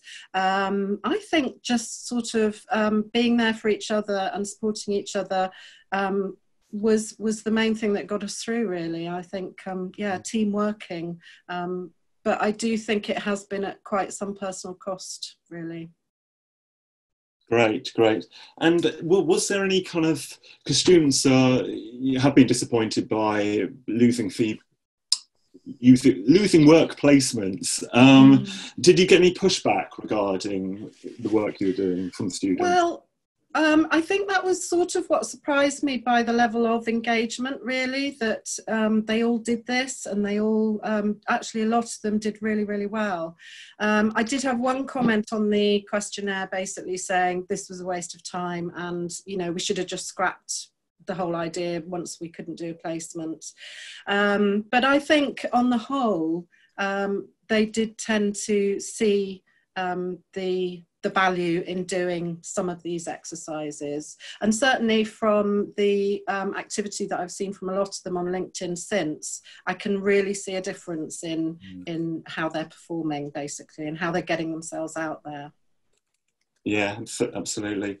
You know, I think it is a very difficult situation. Can I, because I think a couple of people are asking this actually, did any of your students get work placements before kind of lockdown kicked in and you converted to this alternative assignment, or well, they pretty much all will have had work placements set up. We're very lucky at Leeds Trinity to have a placements office that works with us purely on helping that happen, make that happen. So yeah, almost all of them will have been set up with a work placement, but the vast majority of the employers just cancelled them. And I do think, you know, given that these were first years and take a lot more supporting, but I think we had 5 or 6 who, maybe even a bit more, who did actually manage to negotiate doing remote working for those placements. So some of them did go ahead. But yeah, it was kind of out of our hands, really, in that it came from the placement host. Sure. And finally, Claire Wolfe, would you like to drop into this? Oh, hello. Yes, great presentation. We had a similar thing running at Worcester, but it was just print. There were students who were due to go on newspaper and magazine placements. And absolutely, the colleague who led this, Christine Challand, you know, was having to run morning news conferences and support them with, you know, doing rewrites and going back out to get stuff. And, you know, I think it's another example with this COVID-19 of the extra workload we've all had to cope with students, you know, being very kind of needy online, shall we say, and particularly with that placement. I think next year, I mean, probably like you, we're looking to see, well, you know, I know the BBC aren't going to be doing any placements until the spring, and you know, we've got to look seriously at how we manage next year.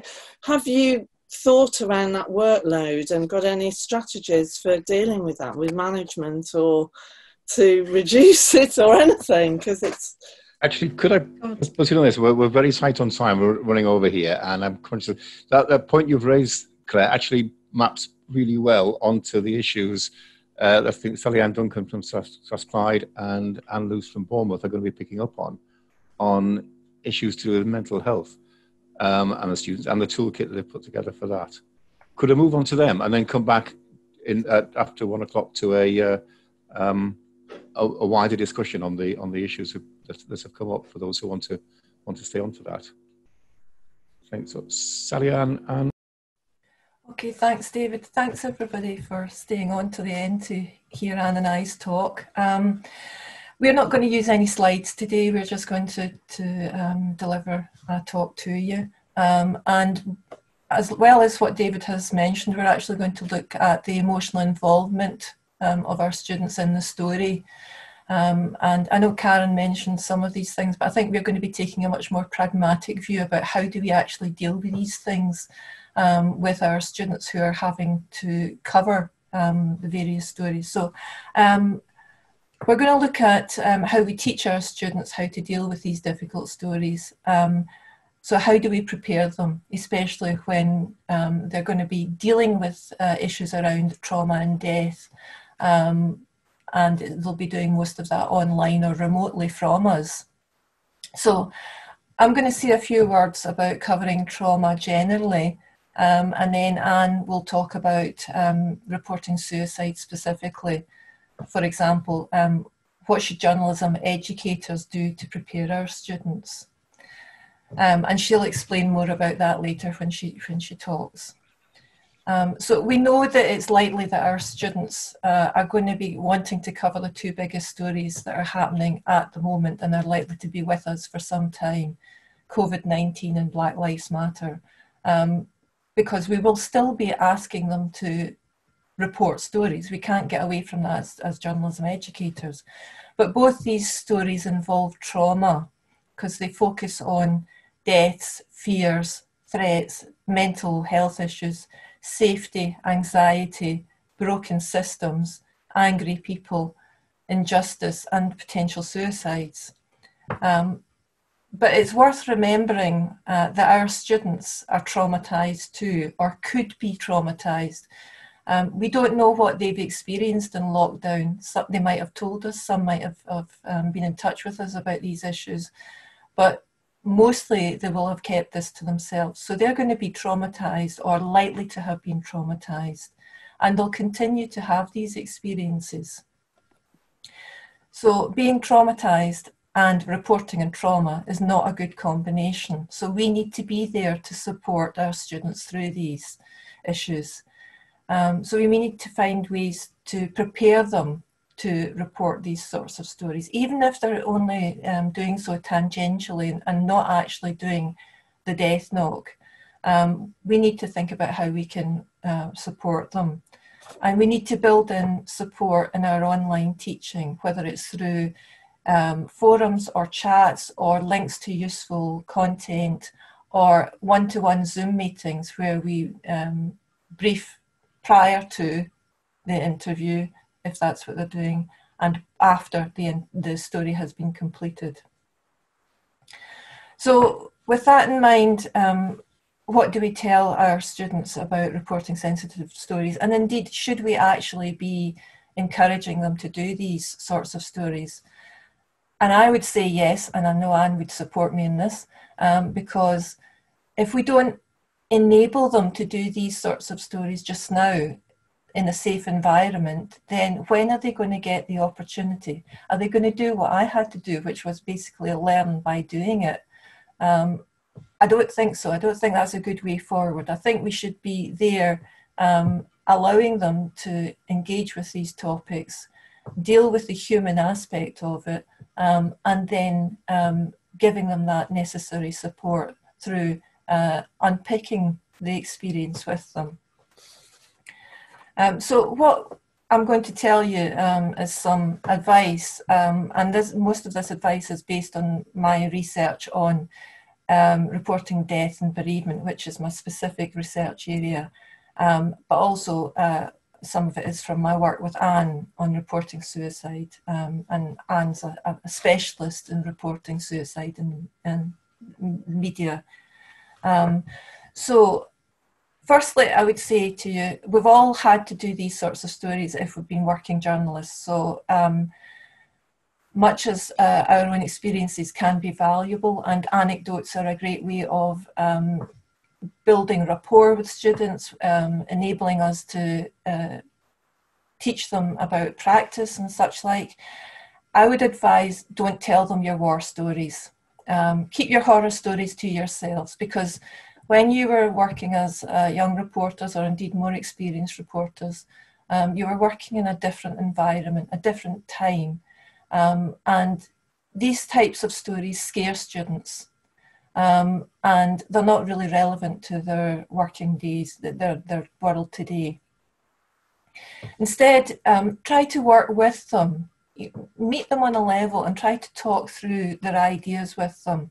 Ask them open questions about it, about what they're planning to do, and gently unpick what they're doing, so that you're still build their confidence that they have ideas that are worthwhile, but you need to encourage them, but be realistic about what they can actually achieve, especially if they're doing this from their bedrooms. But also ask them to think about safety and risk. And I realise that if they are doing this from home, they won't have the same environmental and physical risks that they might encounter if they were doing it in the field. But they are doing it in isolation, and they don't have colleagues. It's not like they can bump into somebody in the newsroom and say, how do you think I should deal with this situation? So, you know, they're by themselves, so you need to be aware about that. Get them to think about that risk. Most likely they will gather and write these stories remotely, as I've said. So it brings its own problems. If they're interviewing someone who has been traumatised, either by the loss of a loved one, either through COVID or suicide, or you know, injury or death in a riot, it can be difficult to build rapport and empathy. And empathy is really important in traumatic reporting. So it's difficult for them to do that over Zoom or other technologies. So the technology can actually get in the way of the story gathering and the reporting. So make them aware of that and try to think with them as to how they can overcome that particular problem. They might just want to grab something off social media. You know, there probably will be some tweets or posts that they can use, but try to discourage that from them doing that, because one, the families involved don't like that because they have no input to the story, and the posts are being used for other purposes than their intended personal public purpose, even if they were in a public environment. So try to talk them into doing something bigger and better and more worthy.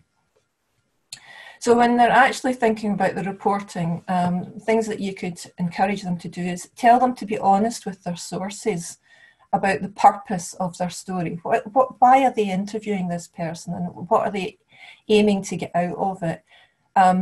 That helps the students to think through what they're actually having to do, but it also reassures their interviewees.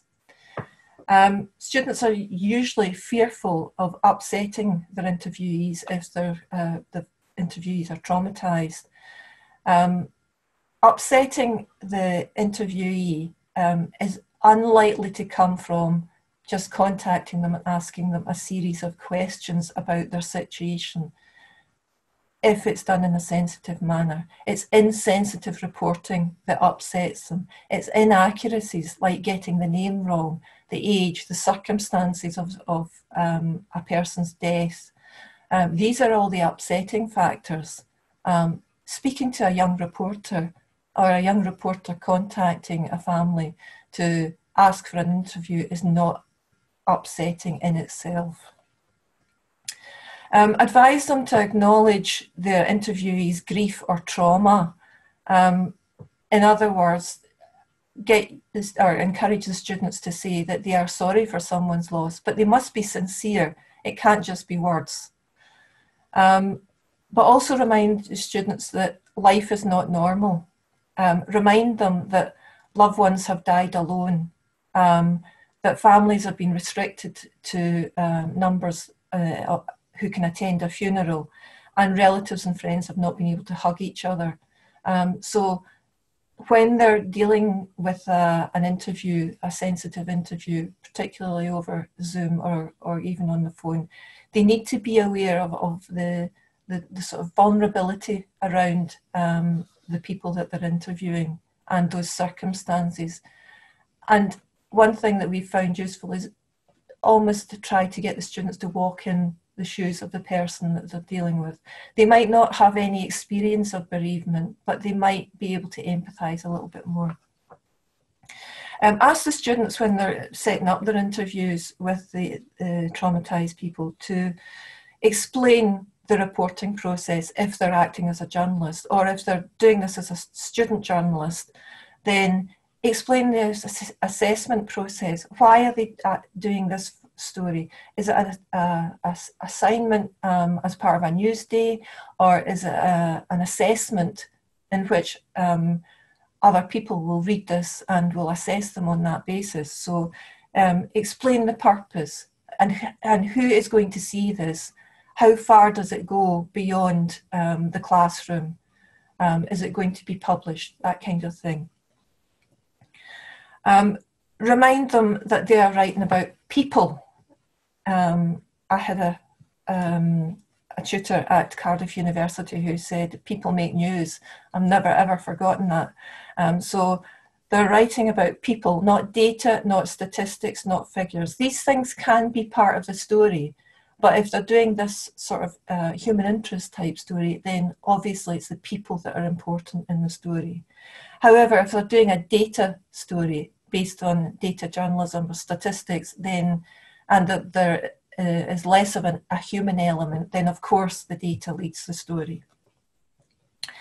They should also leave their interviewee with links of helplines or support. So at the end of the interview, they should be saying, if someone's been bereaved, perhaps you could get in touch with crews, or if it's around a suicide, then perhaps Samaritans would be a useful thing to see. And these helplines should be included in the story as well for other vulnerable people.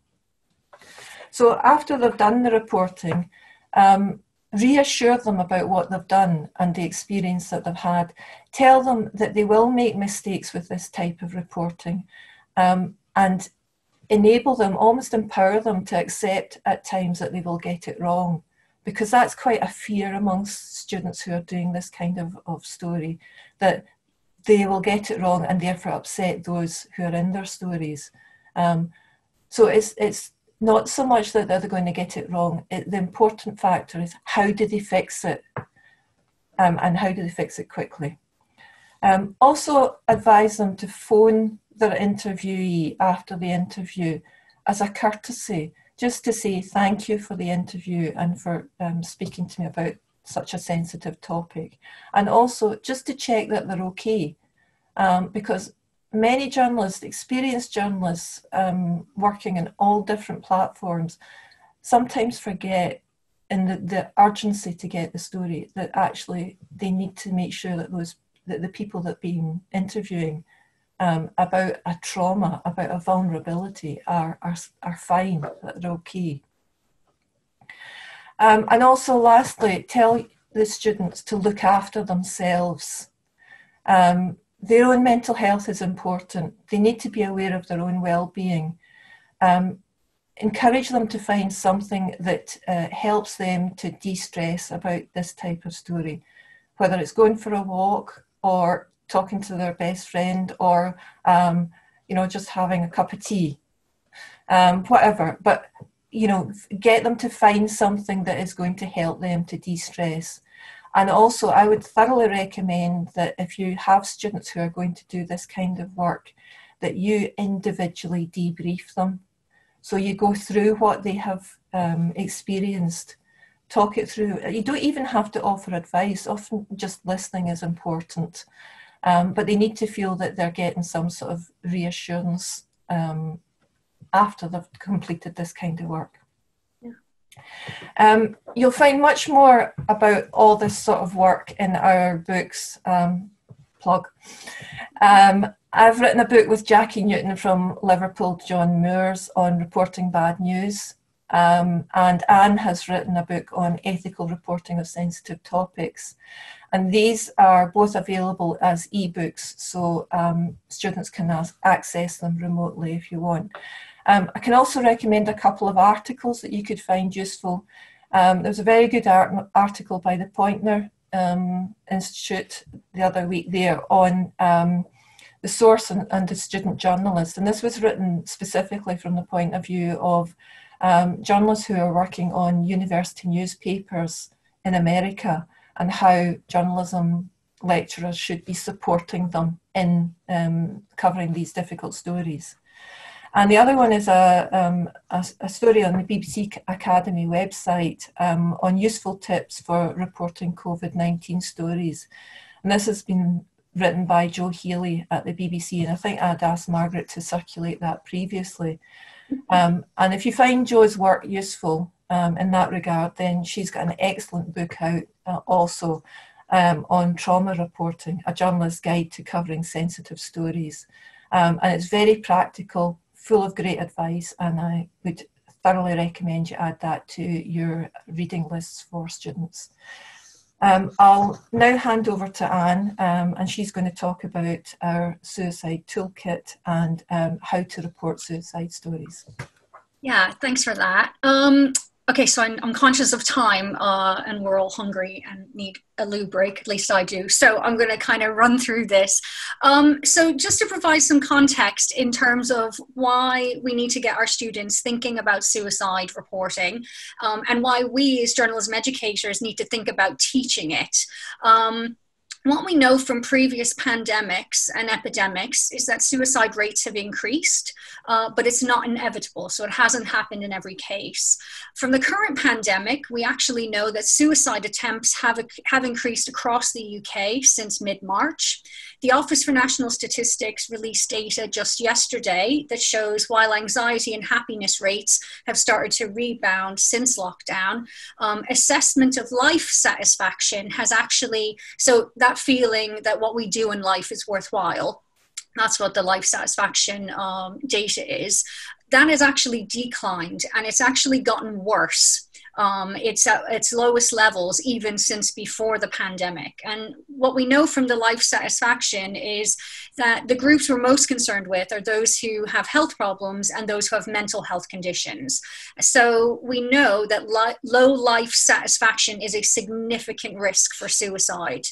We know from a report that was released last week that nurses aged 45 to 54 are at a higher risk of suicide than they've ever been.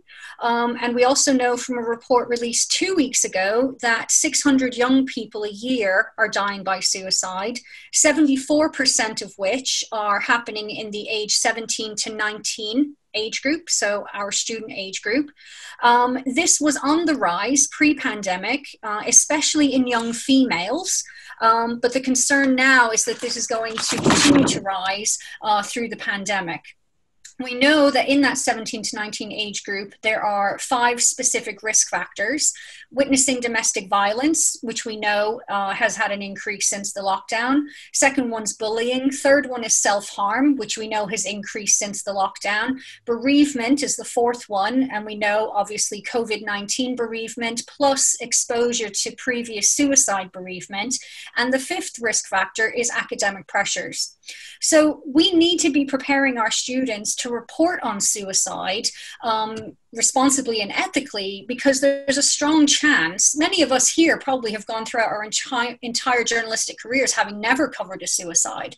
But in this particular moment in time, in the world that we're currently living in, there is a very strong chance that our students may have to report on suicide once they graduate, or they will be affected by suicide themselves in some way. And just for context, Sally Ann and I completed a study back in 2018 where we talked to journalism students around the UK and Ireland about suicide. And 60% of the students or 60% of the respondents said that they had been affected by suicide. They knew someone who had died by suicide. And 20% said that they had lost someone very close to them, which was a family member. We also know from our research that we've done that journalism educators are reticent to teach suicide because it's uncomfortable, or there's a fear amongst us that, you know, if we talk about it, then we may cause someone to take their own life. Some of us don't know how to broach the topic, and others are thinking, the curriculum's packed enough already. How else do I fit this in? Now, those are just a few of the reasons that we've come across over the years. So what we've done is Sally Ann and I have created the responsible suicide reporting model, where we embed ethical reporting and media reporting guidelines on suicide. So from IPSO, Ofcom, Samaritans, World Health Organization, Society of Professional Journalists in the US, for instance, we've embedded all the media reporting guidelines into the storytelling process so that journalism students and journalists can be confident in their practice when they're reporting on suicide. So I'm just going to share my screen real quick and show you what the model looks like. So we're asking students to identify the different type of suicide story that they're reporting on. We then ask them to apply some ethical rules. And then we've created a standard of moderation. And this is where those guidelines, suicide reporting guidelines, have been embedded. So this is what it looks like. It's a 3-step process in terms of teaching. So what we've actually done is we've created the suicide reporting toolkit for journalists and for journalism educators, which will be launching on Monday, the 6th of July. So you can put that in your diary. And what we've done is we've created lesson plans, we've provided guidance on how to teach our model, and we've provided a load of additional resources that you can engage with depending on where you are within your teaching practice. Because the model is embedded in storytelling, you can actually teach it in units and modules on news, features, magazine journalism, mobile journalism, data journalism, podcasting, audio, video, sports journalism. You can use some of the examples in news days or as breaking news scenarios. You can teach the model in theoretical classes, so you could teach it in ethics, public affairs, law, news theory, for instance. All the lesson plans are bite-sized, so you can take a lesson and weave it into a larger class, or you can pull several together and put together a 1 or 2 hour session. Now, on the site, we also have information on self-care. So how do we teach our students to protect themselves when reporting and when they've stopped reporting, like Sally Ann said earlier. And we also have some guidance for you as educators on how you can frame a session. So how do you broach the topic? How do you support students who might be affected by suicide in your classroom? And perhaps they don't even want to stay in the class, they don't want to participate. So really it's covering off the ethics and safety of teaching such a sensitive topic in your classroom. So we've provided guidance on that as well. We also talk about the nuts and bolts, so how to use social media responsibly and ethically, how to create info boxes, sidebars, the use of infographics, use of statistics, use of video and audio, and how that all comes into the reporting of suicide. We're also going to be adding to the toolkit. So if you are doing amazing stuff already around, you know, the topic of suicide, and you are covering it and teaching it in a particular way, please do send it along to either myself or Sally Ann, because we're looking to build like a place of best practice on suicide reporting, because this is a massive gap. Outside, you know, Australia, the rest of the world doesn't really have a strong support system for journalism educators in terms of how we can be teaching this subject. So I'm going to leave it there, but if there are any questions, happy to answer. Anne, thank you very much. I think one question is, where will we access the toolkit? Yes, so what we're going to... Thank you for that. I'm not going to give you the link because it's still under construction at the moment.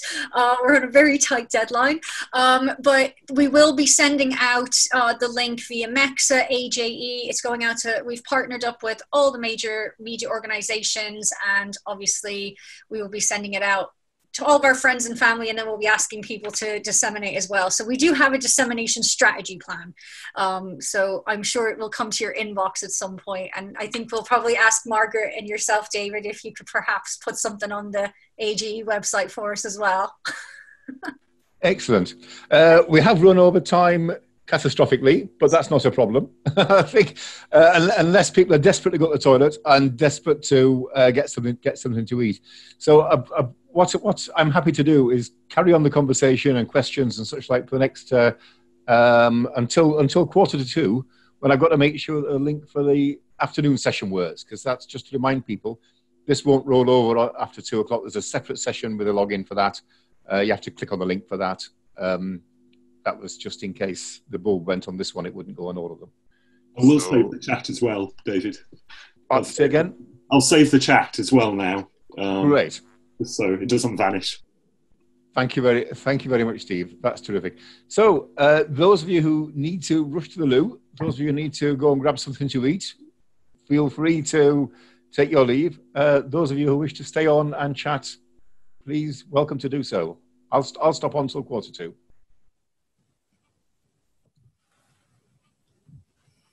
Steve, do you want to pick up on some of the questions that came up in Sally Ann's and Anne's session? Sorry, I've unmuted myself now. I don't know if Karen, are you around? Actually, I don't know if you want to ask. You mentioned the Dart Centre. Yeah, I'm here. I was just that a colleague on the chat mentioned that the Dart Centre also has great resources, loads of resources being shared in the chat. And just that, yeah, we've been training with the Dart Centre for quite a few years at Bournemouth, training all our students in trauma and covering traumatic news events. So we managed to fit the sessions in just before lockdown this year. But I think really interesting points raised in both talks about, you know, how different things are when we're in virtual spaces, which is the theme of today's conference, isn't it? But I think, you know, thinking about these things when you're removed from people and you can't do the normal face-to-face is really important. So thanks to Sally Ann and Anne for that. Absolutely. I don't know who the Dart Centre are. I don't know if there are other people I don't know. They are there. I've put the link to their resources in the chat, and they are a charity which is actually set up. It's called the Dart Centre for Journalism and Trauma. It's based in Columbia University. It's come out of Columbia University, but there is a European arm as well, and they have great resources for everything on their website. Really great resources for covering any number of traumatic news events. So I would urge people to look at it if they don't know it. We work quite closely with Dart Centre Asia Pacific as well. Kate McMahon out there, you know, the stuff they're doing in Australia around trauma and, you know, suicide reporting is pretty epic. So they've got loads of resources as well, you know, in addition to the guys in Europe and Colombia. I mean, they make a fabulous trio. Yeah, it's all, I mean, it's all online, isn't it? So yeah, you can go into whichever space you want to go to once you're there. But it's a very great resource for all of us. So. For sure. Sure. Once we get the toolkit up and running, I think we have a section there on resources, so there will be a lot of links to all these different groups throughout the world. Because another thing we have to remember is that not all our students are going to come from the UK, so they could be in their home country and not be able to access the resources, or they're not relevant to them. So we've tried to put a number of different worldwide sources onto the toolkit as well. Yeah, it's amazing how many different codes of ethics there are when it comes to how you actually report on suicide. So it's interesting. One of the DART centres resources that I use on a programme here in Newcastle is a book they brought out some time ago now on reporting violence. And one of the really important things that I take from that is not just when the moment happens and you're reporting at a recent trauma or something that's been happening in terms of news, but the anniversary bit, when you're going to someone, it might be a family, and saying this is the anniversary of something awful that's happened to you, or you go into a community, Dunfermline, Aberpan, whatever, to say some older one, and saying this is the anniversary of something that's awful that's happened to you. And there are so many ways of getting that wrong. And I think that there's very helpful guidance there about how to approach those things and to consider, do you approach them? And there's also the occasion when something awful happens in a community. It might be a shooting or a mass killing or a mass shooting or multiple killings like that. And then the reporter goes to somewhere where it's happened before and says, are you thinking about these people at the time? Do you want to send them your thoughts? And again, it's those are really things that are taken as, oh yes, you go and do it, but they need thinking about, and they need a lot of thought. In the ethical reporting of sensitive topics essay collection I pulled together, Glyn Greensmith from Curtin University in Australia, he's doing amazing work around mass shootings. He's kind of really, to be honest, he's kind of the only person who's doing it from a media journalism perspective. And, he used to be a journalist in the UK and is now, he was out in Australia during the Port Charles, they call it massacre. But, he's done quite a bit of work around mass shootings, yeah. So if you're looking for something, in terms of how would you do that, he kind of lays out a step-by-step guide on how we can teach students how to cover some of these, more challenging subjects for sure.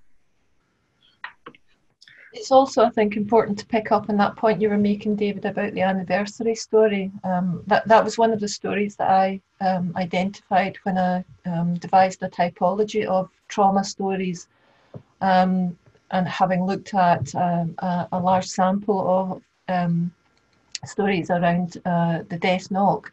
And what I found when I looked at the anniversary stories was that they were almost like a tribute story all over again.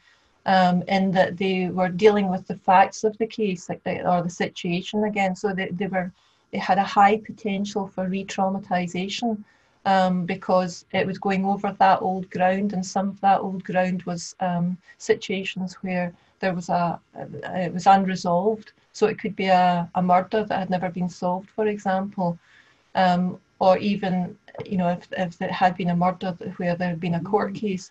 Merely going back over that ground again was enough to really sensitize the families, the interviewees to the situation, and it could actually do a lot of damage. So it needs a lot of careful handling. It's not just a question for the reporter revisiting those same old questions again. They would actually have to think quite seriously about what they're doing.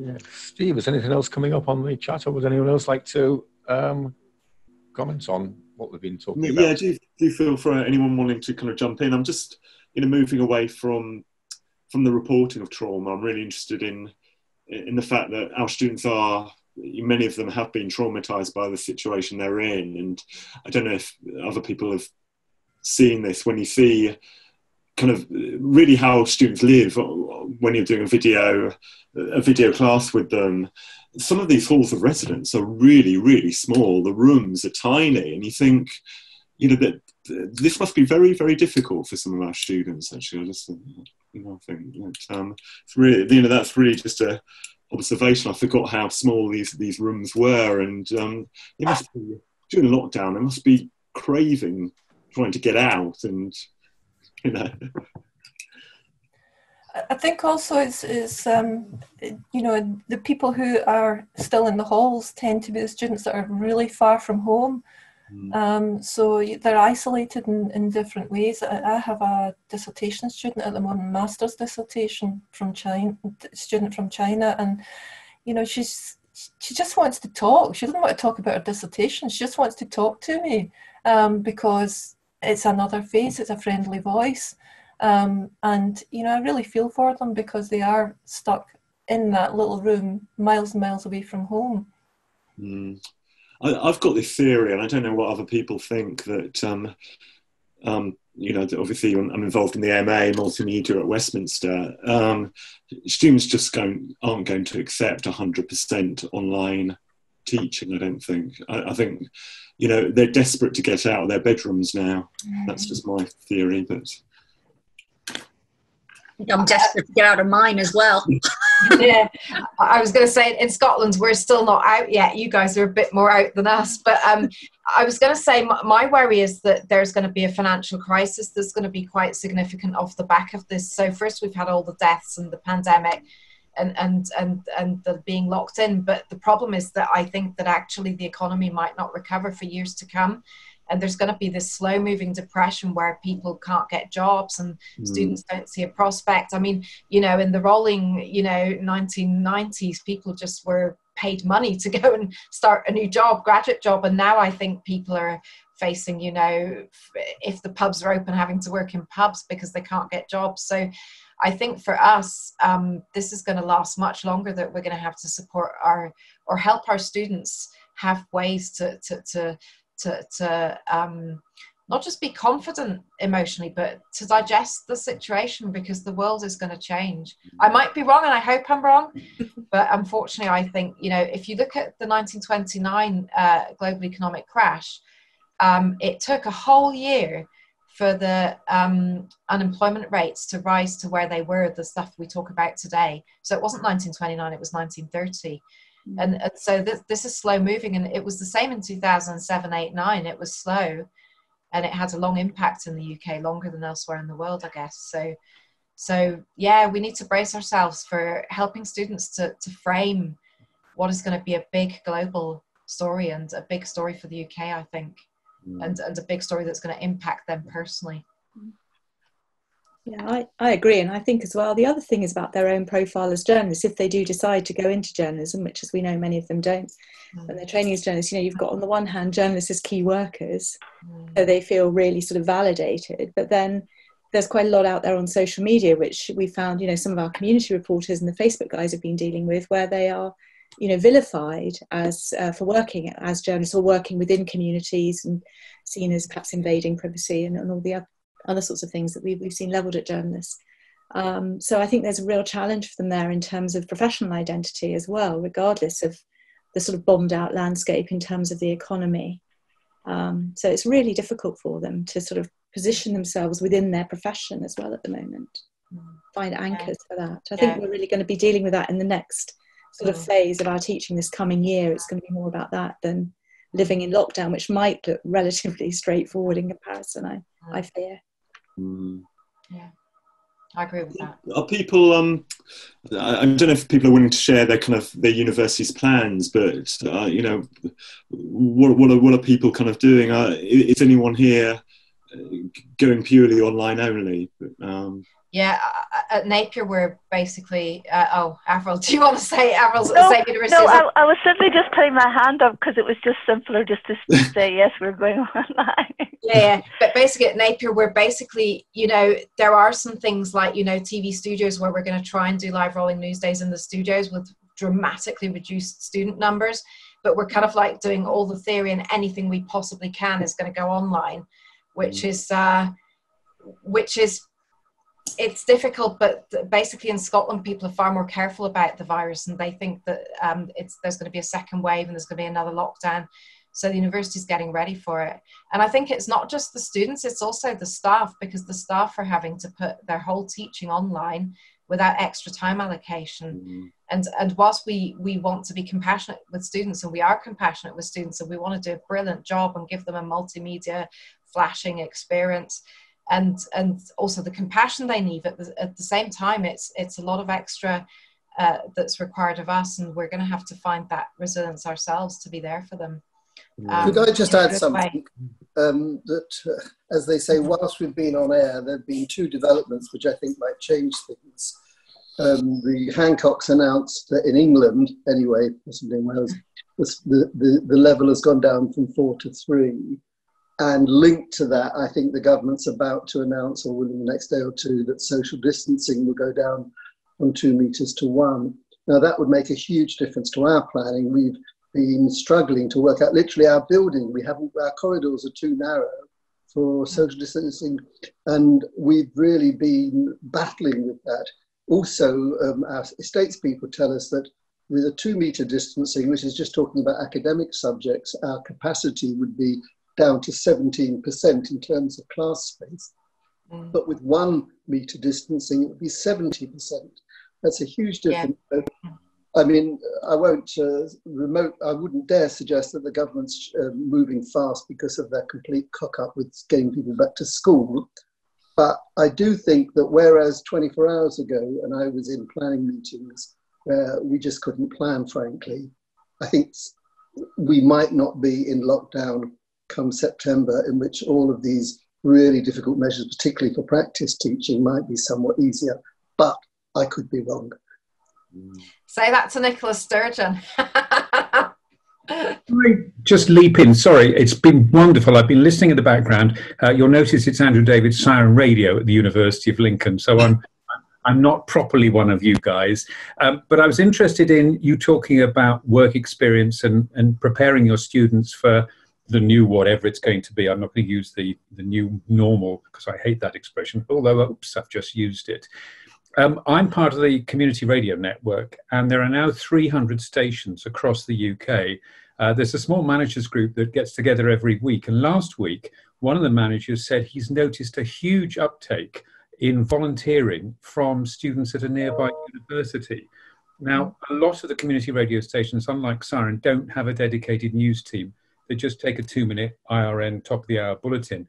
But one of the things you might want to encourage them to do, because they're now working so well in this technological online, being able to submit things online, to suggest to their community radio stations, if they're not doing it, would they like some input of some level of community news, which they can do in a range of ways, whether it's just simply recording something and sending it to them, or being a little bit more imaginative.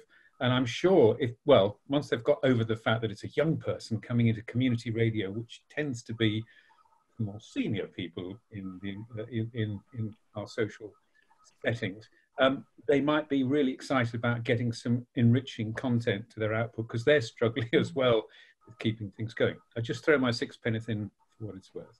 Thanks. Andrew, I think that's an excellent suggestion. I know we at Newcastle are planning to be able to deliver all our teaching and learning outcomes online. There might be another lockdown, there might be another spike or something like that. But we're planning to, we're looking at ways in which we can enrich the experience of being on campus and being around about. And one of those ways is to work with all the organisations we do at the moment. So we've got Radio Tyneside, which is a hospital radio piped to hospitals, but it's also a community radio broadcast around based on issues of health and well-being. And they're looking for mini documentaries and such like, which is excellent. We've got Spice FM, which works in the west end of the city and sort of very diverse communities there. And our students have worked with those. So ways in which we can improve and enrich the campus experience is a big focus at the moment. But the teaching delivery is all going to be capable of being done online.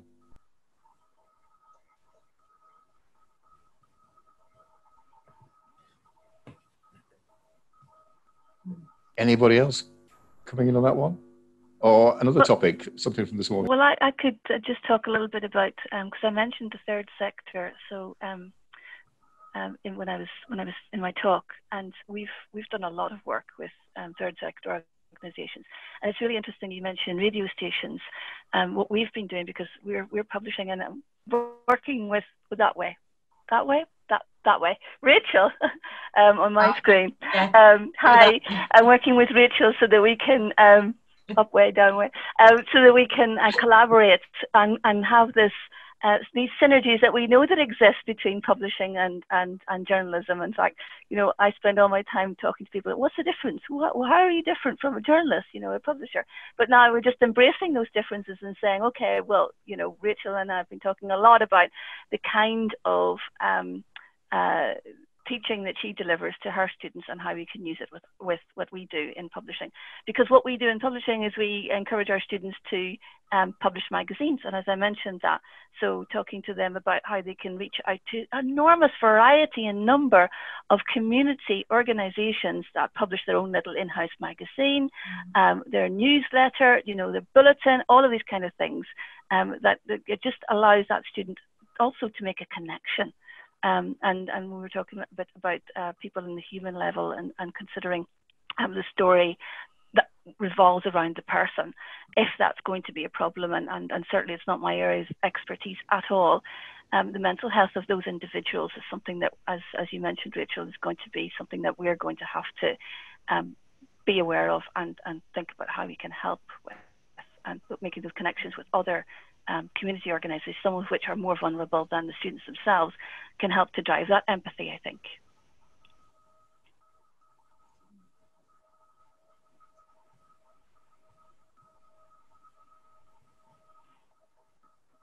I think it's emerged a few times this morning, that notion of empathy in lots of different contexts and different areas. I think it's critically important. I was invited to speak a while ago on Radio Newcastle about the Sun doing a story about a cricketer's family who'd gone through a trauma before he was born, but in New Zealand when their mother was married to someone else. And I hadn't actually come across the story at the time, so I didn't. It dawned on me later what they were talking about when I saw the thing. But that struck me as underlined just how important empathy is in how we work as journalists.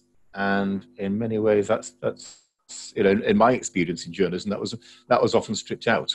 Empathy wasn't the issue. It was getting that headline. It was getting that story. It was getting the praise of your peers, rather than issues to do with actually who we're doing the job for. I think that's something which is built on me over the years. I think it's built in how we teach journalism over the years. It's very much more central, I think.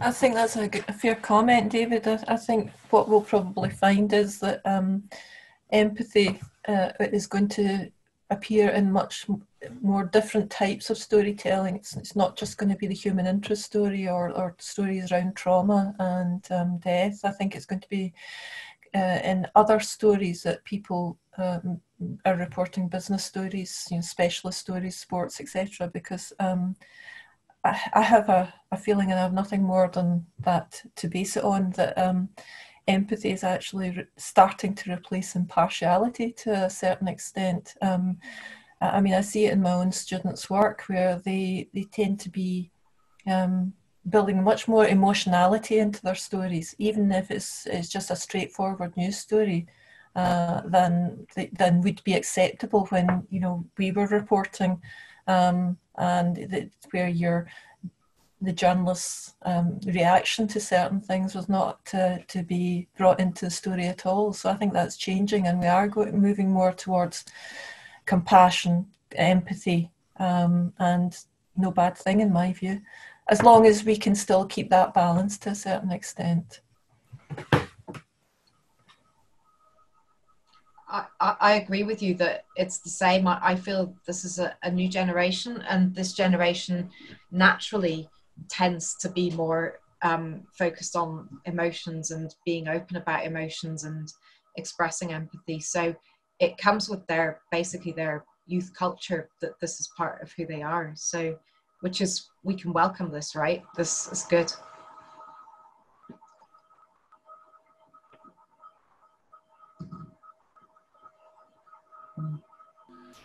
Well, I think perhaps we've reached the end of the conversation. We have to be clear, don't we, now, because the session is coming to a close. Are you saving the recording? I think we're still recording, which is a wonderful thing, but maybe we should... Oh, yeah. Yeah. I shouldn't say that. It's been fantastic. Thanks to everybody. It's been absolutely great. Yes. It's been very good. Thank you. Can I just thank David and Steve for chairing so effectively and managing? There were so many questions in the chat, so I think you handled it really well. Thank everyone. Thank the speakers. I think we would just some phenomenal contributions. In fact, they've all been phenomenal contributions this morning. And I'll probably say this afternoon when we've got a fuller house again. But yet again, the AJE just gets better and better, and that's just really down to our members and the standard of work that they're producing through their research. So thank you so much. For people who are joining us again this afternoon, you've got a quick 15 minutes to grab some lunch and a quick comfort break, and we'll see you again soon.